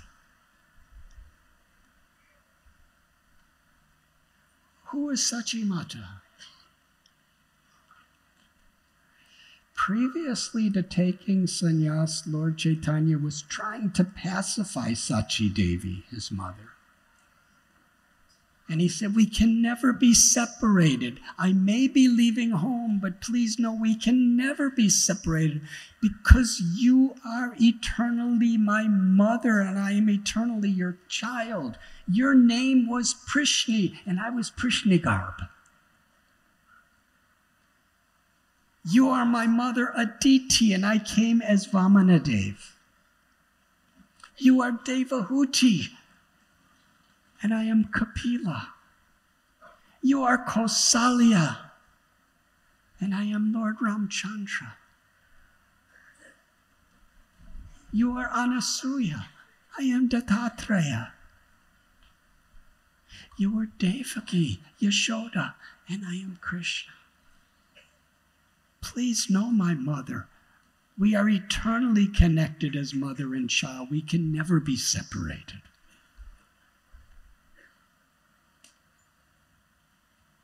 So here is the mother of the absolute truth, Yashoda and Devaki, who has descended to this world, and at the most crucial moment of her life, she is declaring that the same Krishna that is eternally living in Vrindavan is living in Jagannath Puri as Lord Jagannath.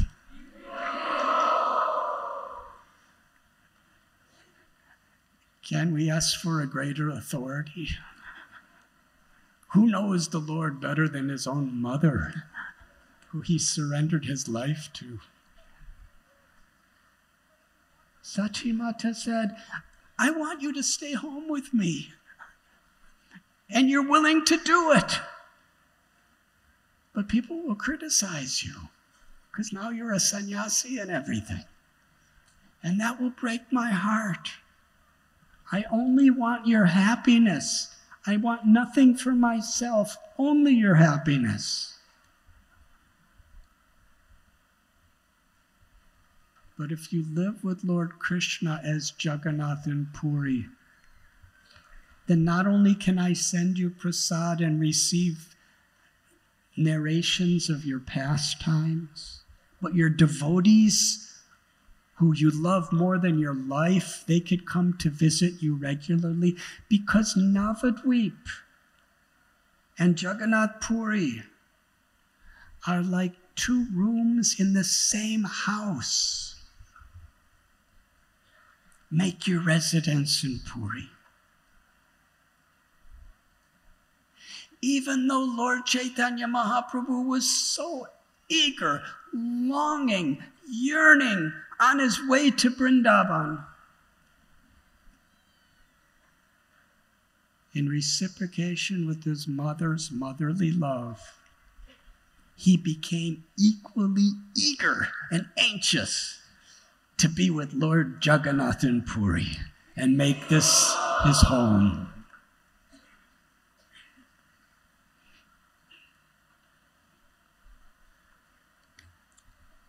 After this wonderful festival, Lord Chaitanya told his devotees, all of you return to your homes. Chant the holy names of Krishna. Hear about Krishna. Talk about Krishna. Worship Krishna. Make Krishna your life and soul. Always remember Krishna. Now return to your homes. I will go to Jagannath. The devotees said to him, this is not a time you could go. There is very great difficulty. It is too dangerous. The pathway in the direction to Puri through Bengal, there are various kings and countries that are at war. You will be captured. You may be imprisoned. You may be killed. Nobody could go at this time. So just be patient. Stay here at Advaita Bhavan. We'll have kirtan for more time. And when things get safer, then you go to Puri. They said this out of love for the Lord. Sri Chaitanya Mahaprabhu, very grave.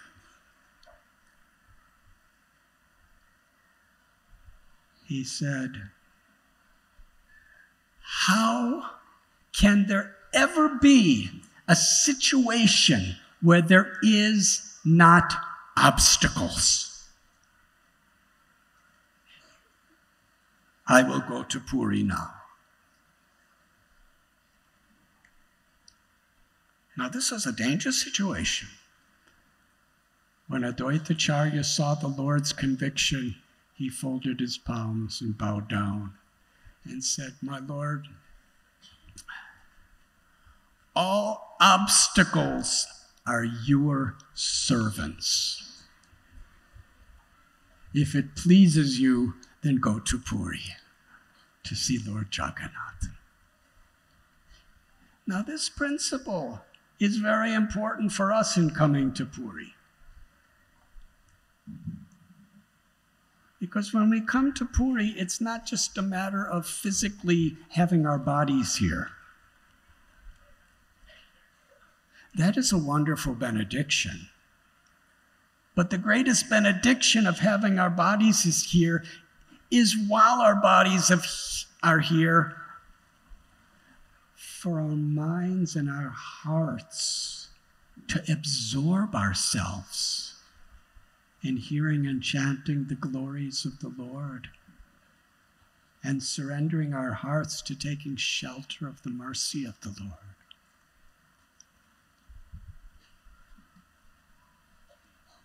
Now, how many obstacles are there? From what I was told, there's over 10,000 people in the audience today. So being in this very remote place, when a remote place is really overpopulated and overcrowded, that's a difficulty. It could be an obstacle to our comforts.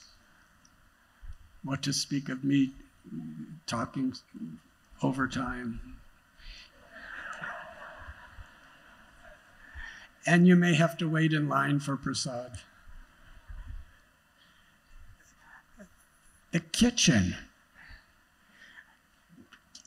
It's quite unimaginable how many obstacles there were to set up a kitchen, to cook for over 10,000 people, 3 meals a day for 8 days. Setting up such a kitchen. And it's not that they're just cooking khichdi.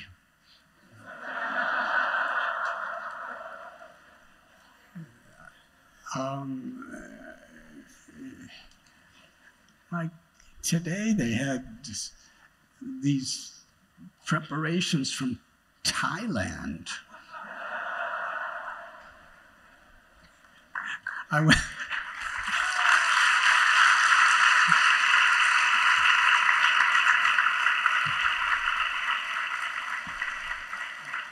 went into the kitchen this morning just to offer my dandavat pranams to all the cooks and all the choppers, and they make like they make, I think, 30 or 40,000 chapatis every day.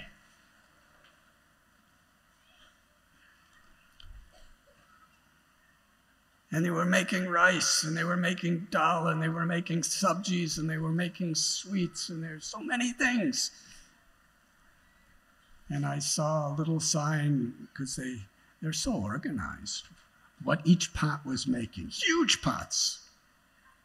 I mean, pots that, 10 people could simultaneously take a bath in one pot.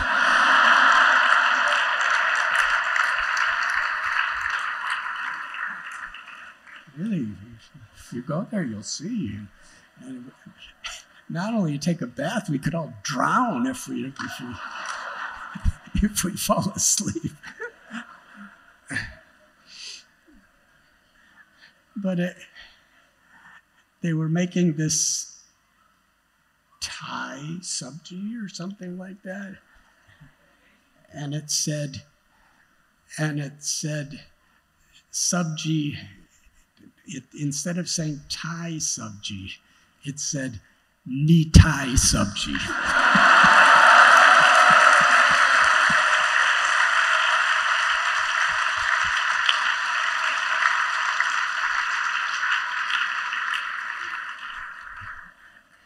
Coming from Ni Thailand.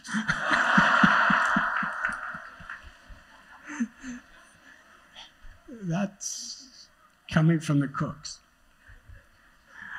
But anyway, so many obstacles. Loading the trucks, getting the equipment, making the recipes, cooking it, cutting it, cleaning it. There's hundreds of people.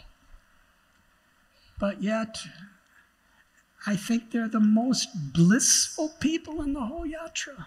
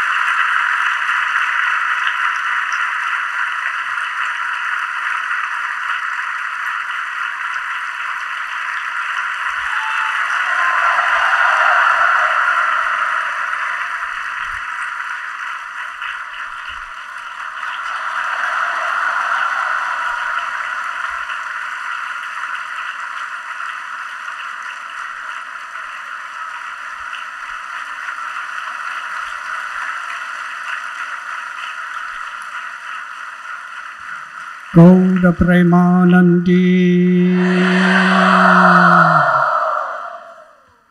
But why is it so blissful? Because it's so difficult.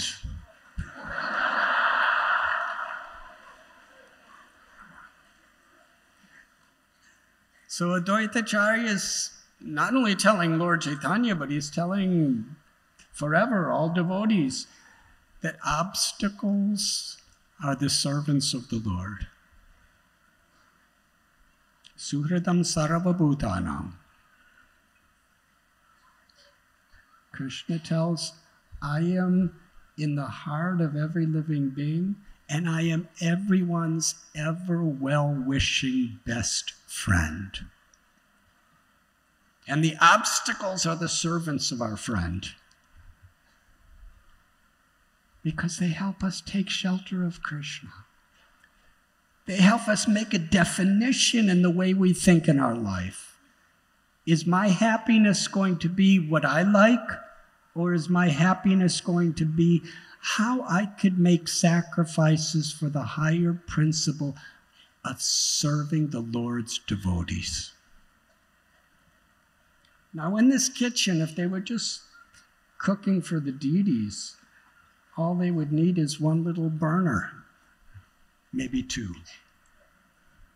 But having all those big pots and everything like that, and bringing them in by trucks and loading and unloading and cooking and getting up early in the morning at 4 o'clock to start cooking or earlier. It's for all the devotees. Madbhakta puja vyadika. Krishna says, serving my devotees gives me more pleasure than when you serve me. And when there's difficulties in the service, those obstacles, those difficulties help us to understand the value of what we're doing. When things are easy and cheap, we have a tendency to take it cheaply. But when there's obstacles that are beyond our control, we need to surrender to a higher principle.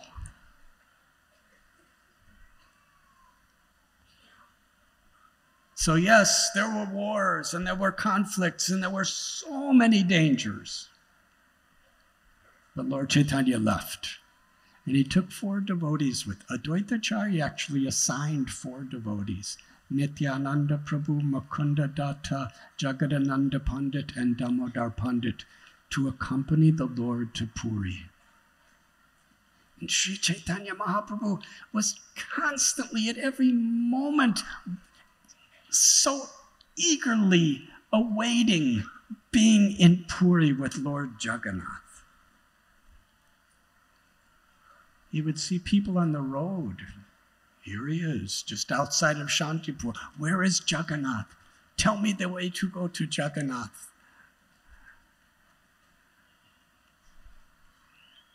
As they were traveling, should I continue? Okay.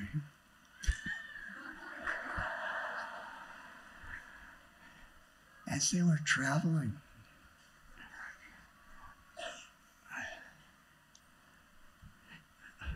actually, I'm sorry, according to these little notes I've taken, I was supposed to be at this part 2 hours ago.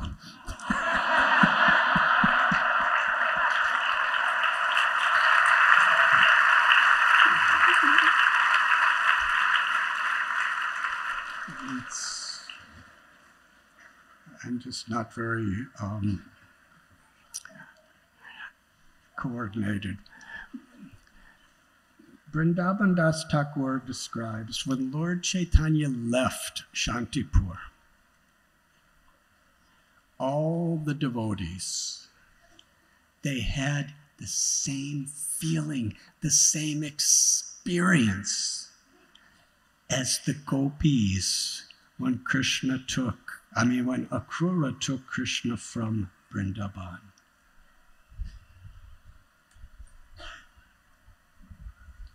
When Akrura was about to take Krishna from Vrindavan, the gopis, they were laying their bodies in front of the chariot wheels.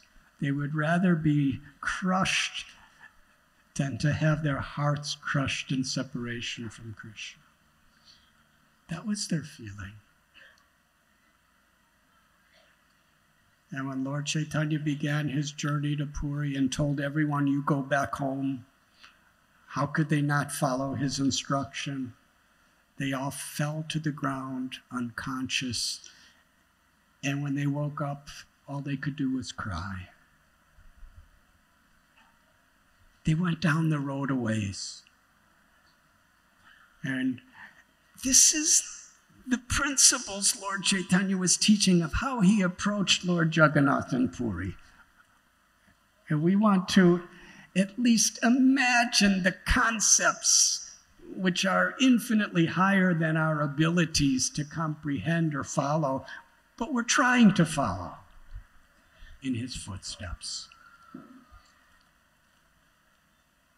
He asked them, did any of you bring any supplies or money?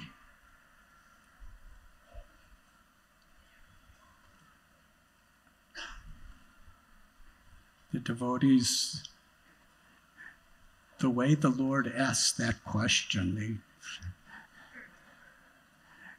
they said, how could we possibly bring anything without your permission? We have nothing. And Lord Chaitanya was so pleased. He smiled. He said, very good, you have nothing. Now we are going to Puri as beggars of mercy, completely dependent on the mercy of the Lord. Now, as I'm not going to ask each of you if you brought anything.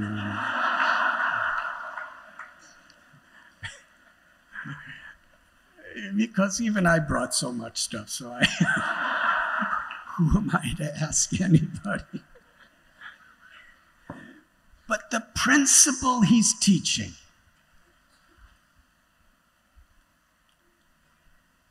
is when we're coming to see the Lord, when we're approaching the Lord, we must recognize Sarvaloka Maheshwaram. He's the proprietor of everything. Nothing is mine. There is a deep-seated anartha within the heart of all conditioned souls that we want to be controllers. We want to be proprietors. We want to be enjoyers. Bhaktaram jagatapasam sarvaloka maheshwara. But real bhakti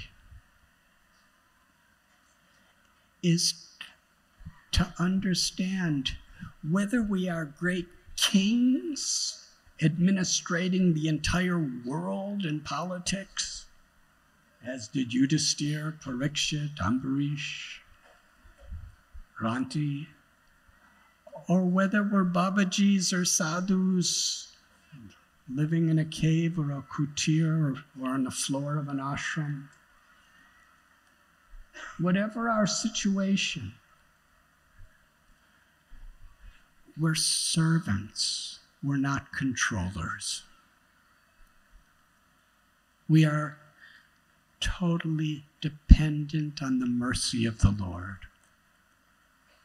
Srila Rupa Goswami teaches that a necessary element of real surrender is to feel completely dependent on the mercy of Krishna.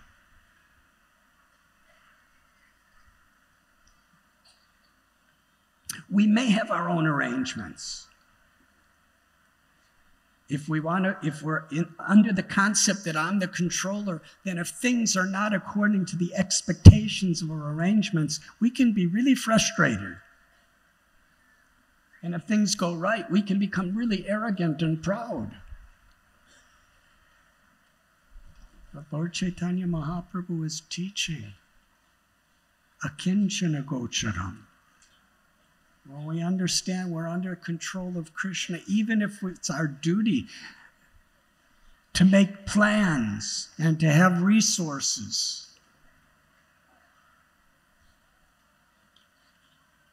the mood of a servant is completely dependent upon the higher will of the Supreme Personality of Godhead. And then our happiness is in the surrender of our intent to serve. Our happiness is no longer dependent on the circumstances or the outcome. It's dependent on Krishna. And even if we're unhappy, if we're depending on Krishna, our unhappiness is happiness. Does that make sense? It's happiness to the soul because Krishna's pleased. What is the use of happiness to the body, the mind, and the senses, and the ego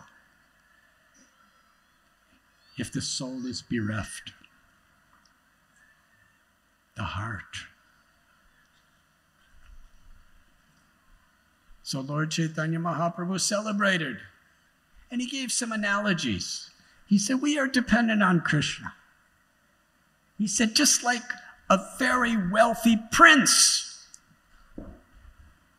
he has magnificent palace, fine wardrobes, and the best of foods. And he's about to eat this opulent feast on golden plates, and somebody insults him.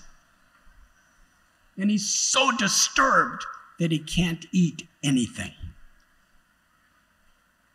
Yes, a beggar is eating some nice chipped rice, but the prince cannot eat anything because his mind is disturbed. Or if he gets sick and he gets a fever, he cannot eat. So we are just dependent on the higher power of Krishna's mercy. Even a person living in the jungle, Krishna can supply everything they need. And actually, that's why people went to the jungles in the olden days.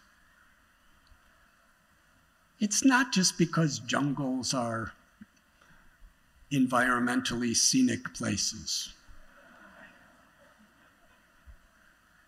It's not just because there's quietness and there's no humans around to disturb things. That's true. But actually there are snakes and there are mosquitoes. And in some places there's wild boars, leopards, tigers, lions,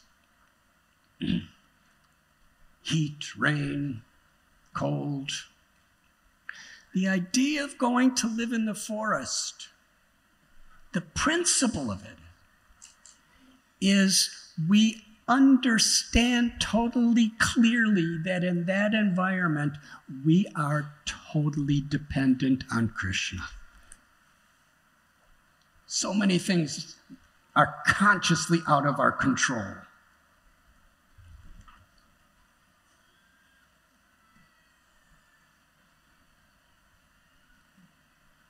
But I've seen people living in mansions and cities who have that same consciousness of depending on Krishna and trying our best to serve Krishna. And I've seen sadhus living in caves who really are disturbed because they're trying to control the environment of the forest around them. So it's a matter of consciousness. Iskconchowpatty. This is a principle Lord Chaitanya taught us of how to approach Jagannath Puri.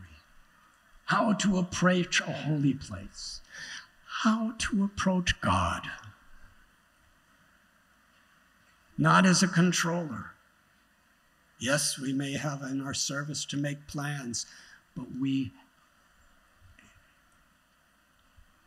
determine our spiritual progress by how much we're depending upon Krishna's mercy and taking shelter of Krishna's mercy.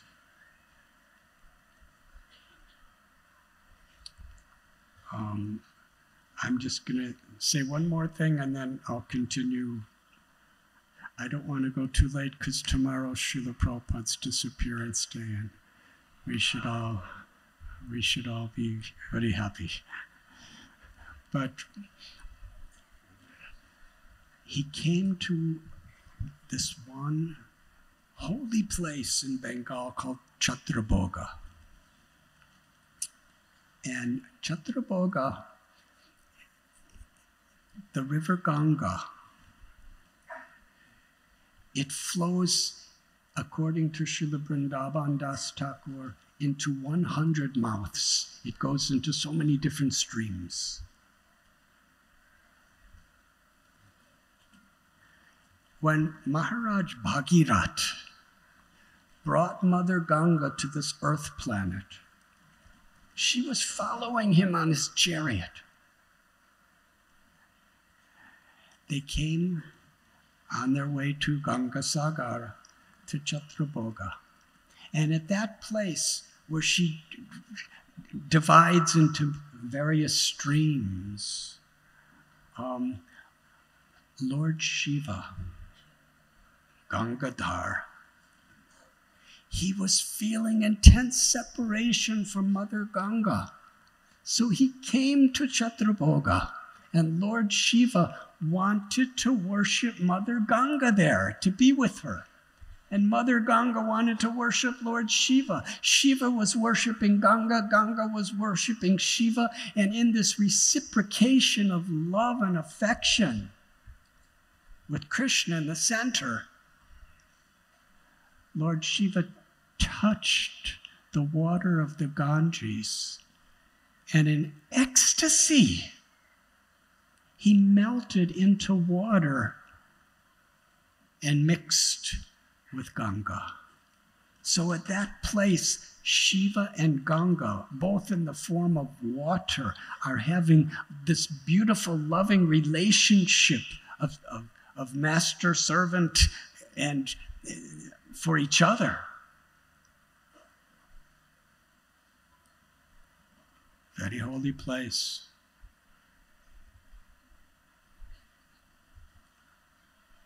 The place where Lord Shiva enters into Mother Ganga is called Ambulinga. How can a place be more holy than that? You are about to hear. It was there that Lord Chaitanya bathed in the water. So now it is a purified holy place of being Ganga, Mahadev, and Mahaprabhu. Lord Chaitanya, in his great happiness, he came out of the water and was dancing, dancing, and dancing. And it's described as he was chanting the holy names of the Lord, he was crying so many tears, the streams were more than the 100 mouths of the Ganga that were there. Mahaprabhu was crying and crying. Why was he crying? He was crying out, where is Jagannath? How do I reach Jagannath? And his devotees were around him, and the people of the town around him, they were all chanting the holy names of the Lord.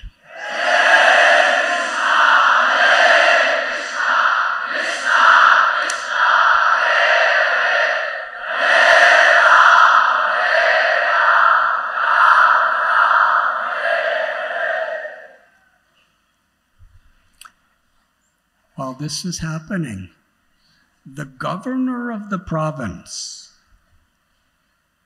He was a very saintly person that is described in Sri Chaitanya Bhagavat. He was very much enjoying material pleasures because he was so wealthy and so powerful. In those days, a governor was like a local king. They had great property. His name was Ramachandra Khan. He was being carried in a beautiful decorated palanquin by servants. He saw Lord Chaitanya dancing on the riverbank of Mother Ganga, crying for Lord Jagannath. He came off his palanquin and watched. And in his heart, he was thinking, I have never, ever seen anyone crying so much like this. This is beyond a human being's capacity to cry. He seems to be in such sorrow of separation. How can I help this person? What can I do for him?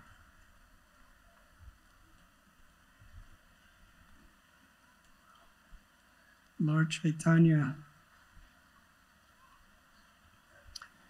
was performing kirtan, and Ramchandra Khan was just completely moved, in a mood of, what can I do to relieve the sorrow of this man? And after some time, Lord Chaitanya Mahaprabhu became a little patient, and he saw Ramchandra Khan offering his pranams, and Lord Chaitanya said to him, who are you?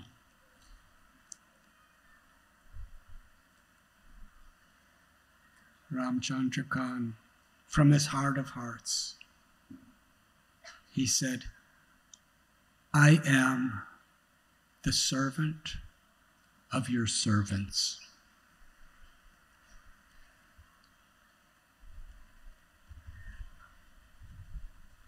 Lord Chaitanya Mahaprabhu gazed upon him because he saw this man's devotion. Then some of the local people, they said, actually, he's the governor. He's the ruler of this entire southern province of India. And when Lord Chaitanya heard this from them, the only thing he said was, can you tell me the fastest way to reach Lord Jagannath? And then Lord Chaitanya was crying in separation from Lord Jagannath. He's crying, he's yearning, he's traveling hundreds of miles. And we're all sitting here. How much can we calculate our good fortune?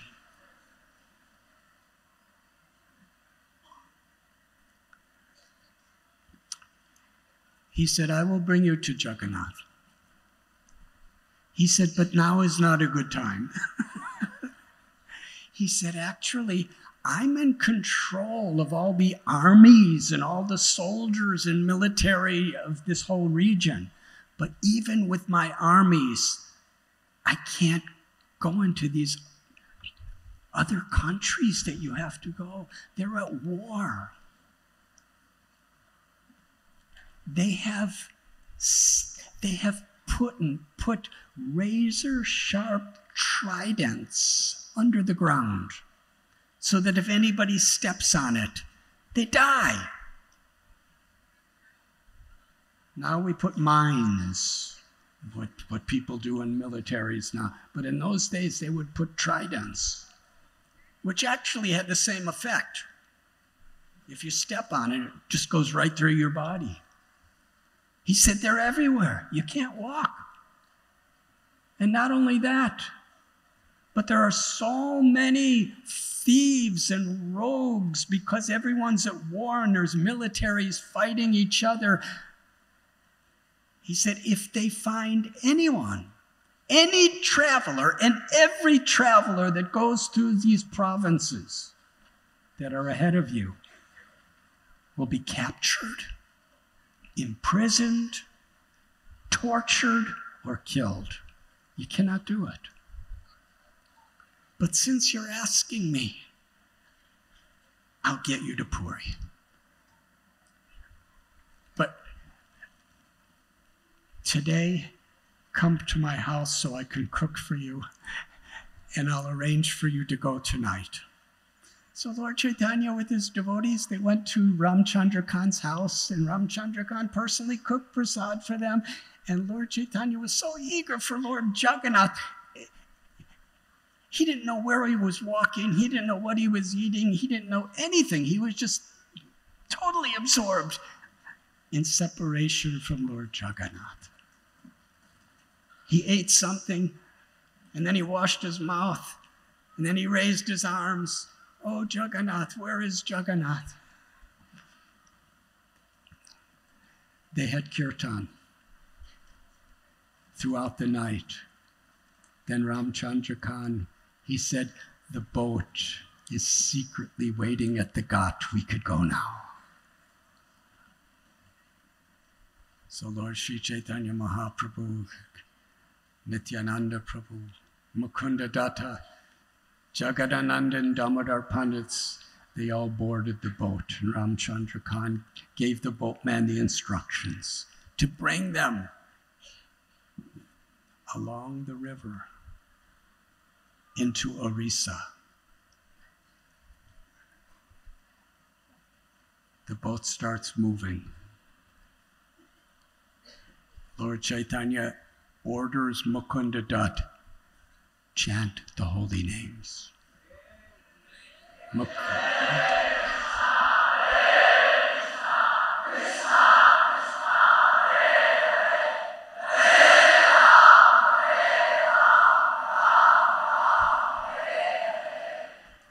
I think you must be hungry.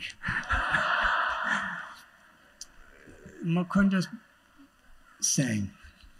Lord Chaitanya and the devotees were chanting in the Nam Sankirtan in the boat, very happily. But the boatman was totally miserable. He was absolutely stricken with fear. He called out, please stop this singing. He said, we're on a secret mission. Nobody's supposed to know we're here. We're in the middle of this river all alone at night. The forest on both banks of the river is infested with man-eating tigers. And tigers swim. If they see a boat, they could just come to the boat and just push it down and eat you. He said, not only is the jungles infested with tigers all around us, but the water of the river here is infested with man-eating crocodiles. And they just had a little rowboat. And he said, all around here there are pirates. And any traveler who comes through this area, they will capture and kill. So please, until we get to Orissa, just be quiet. So all the devotees became completely silent. He's rowing. Lord Chaitanya He says, do you not see that Sudarshan Chakra is guarding this boat? Why are you afraid? We are dependent on the mercy of the Lord. Chant the holy names.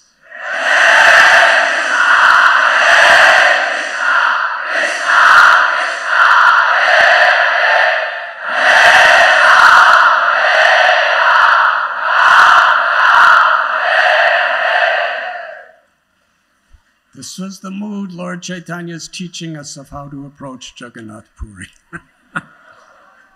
Not by plane ticket or bus ticket or having hotel and all that. We approach the Lord by depending on the mercy of the Lord, by taking shelter of the grace of the Lord, by our eagerness. Despite all impediments, our eagerness is to serve and please the Lord and to absorb ourselves in remembering. In this way, Mukunda Datta began singing, and Lord Chaitanya started dancing on the boat. And it doesn't say it, but as far as I could understand, even the boatman was singing the whole way. And eventually, they passed through the war zones and entered into Orissa. And in a ghat called Prayag in Orissa, Lord Sri Chaitanya Mahaprabhu and his devotees came and began walking to Jagannath Puri. And after some time, they reached Remuna, the place of Madhavendra Puri.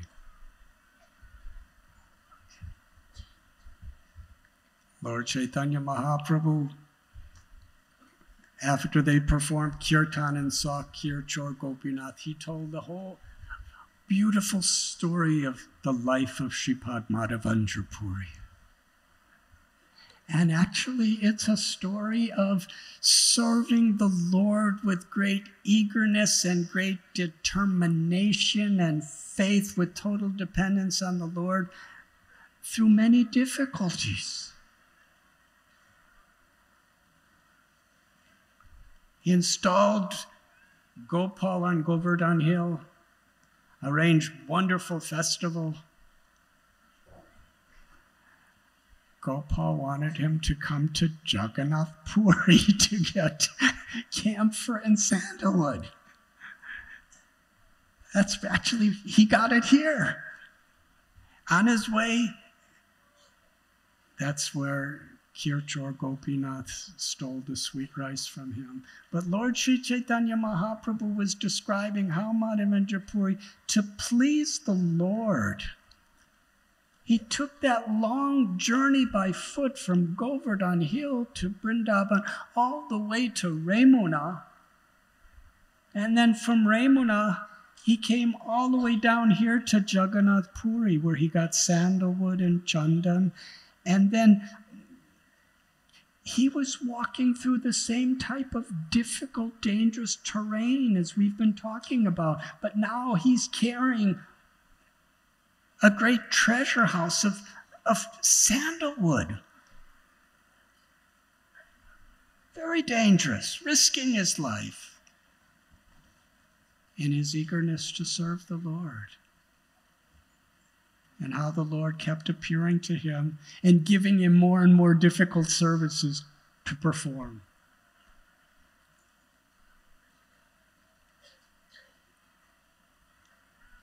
And after Remuna and tasting the nectarine kheer that Gopinath stole from Madhavendra Puri,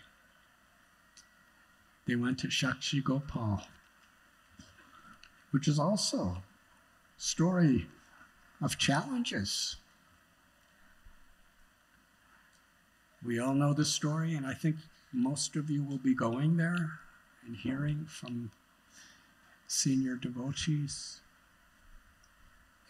how that They went on pilgrimage by foot, and that young Brahmin, how he was willing to endure so much insult and threats and everything just to protect the integrity of this older Brahmin he was serving.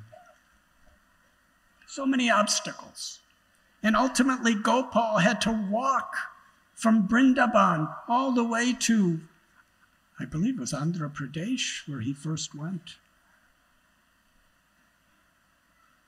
just to protect the word of honor, the integrity of his devotees.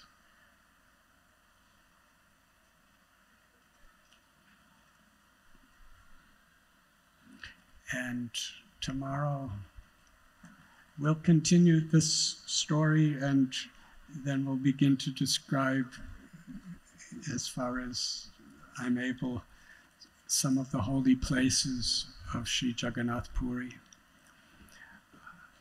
Tomorrow is Srila Prabhupada's disappearance day. So there will be an announcement explaining exactly what the schedule will be.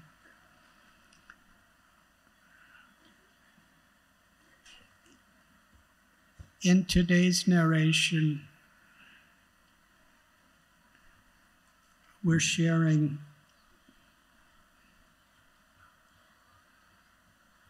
how Lord Chaitanya taught us to approach bhakti, expecting and knowing that so many challenges, tragedies, difficulties, dangers, heartbreaks, they will all come in our life. It is inevitable. A very neophyte type of devotee will be thinking that by serving Krishna, things will go the way I want them to go. But a sincere devotee is one who understands, however things go, Krishna is my shelter. The soul is eternal. The body is destined, and everybody's body is destined to suffering and death. But we have been given the chance by Lord Sri Chaitanya Mahaprabhu and the great Acharyas. We have been given a chance through the difficulties and the happiness and the pleasures and whatever may come in this world. We have Krishna. That is why we come to Puri, to be infused with that faith, to be infused with that blessing, that wherever we go, whoever we're with, we carry Krishna in the chariots of our hearts.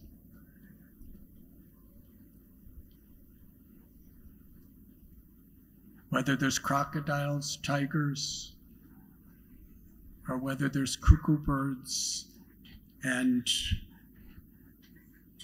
loving servants or loving friends, whatever it may be, we come to Jagannath Puri to absorb ourselves, to charge ourselves with faith in the mercy of Lord Jagannath. And Srila Prabhupada, such an example that Krishna manifested through his life.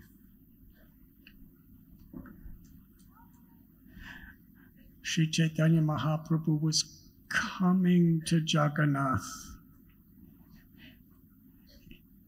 through so many obstacles. Srila Prabhupada was traveling the world to give Lord Jagannath through so many obstacles. Lord Chaitanya is glorifying Madhavendra Puri. He's glorifying these Brahmins connected with Shakshi Gopal. How much he glorified Srila Prabhupada.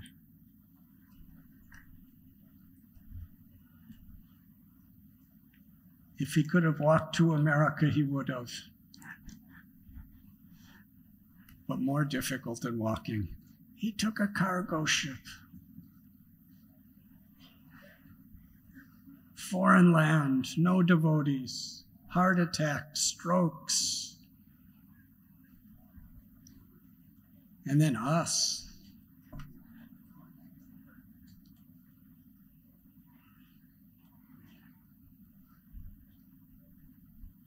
But he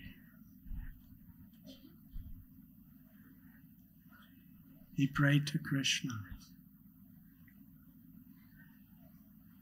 Please give me the word, give me your words to speak to these people who are suffering in the modes of passion and ignorance. And please give them the ability to understand your words.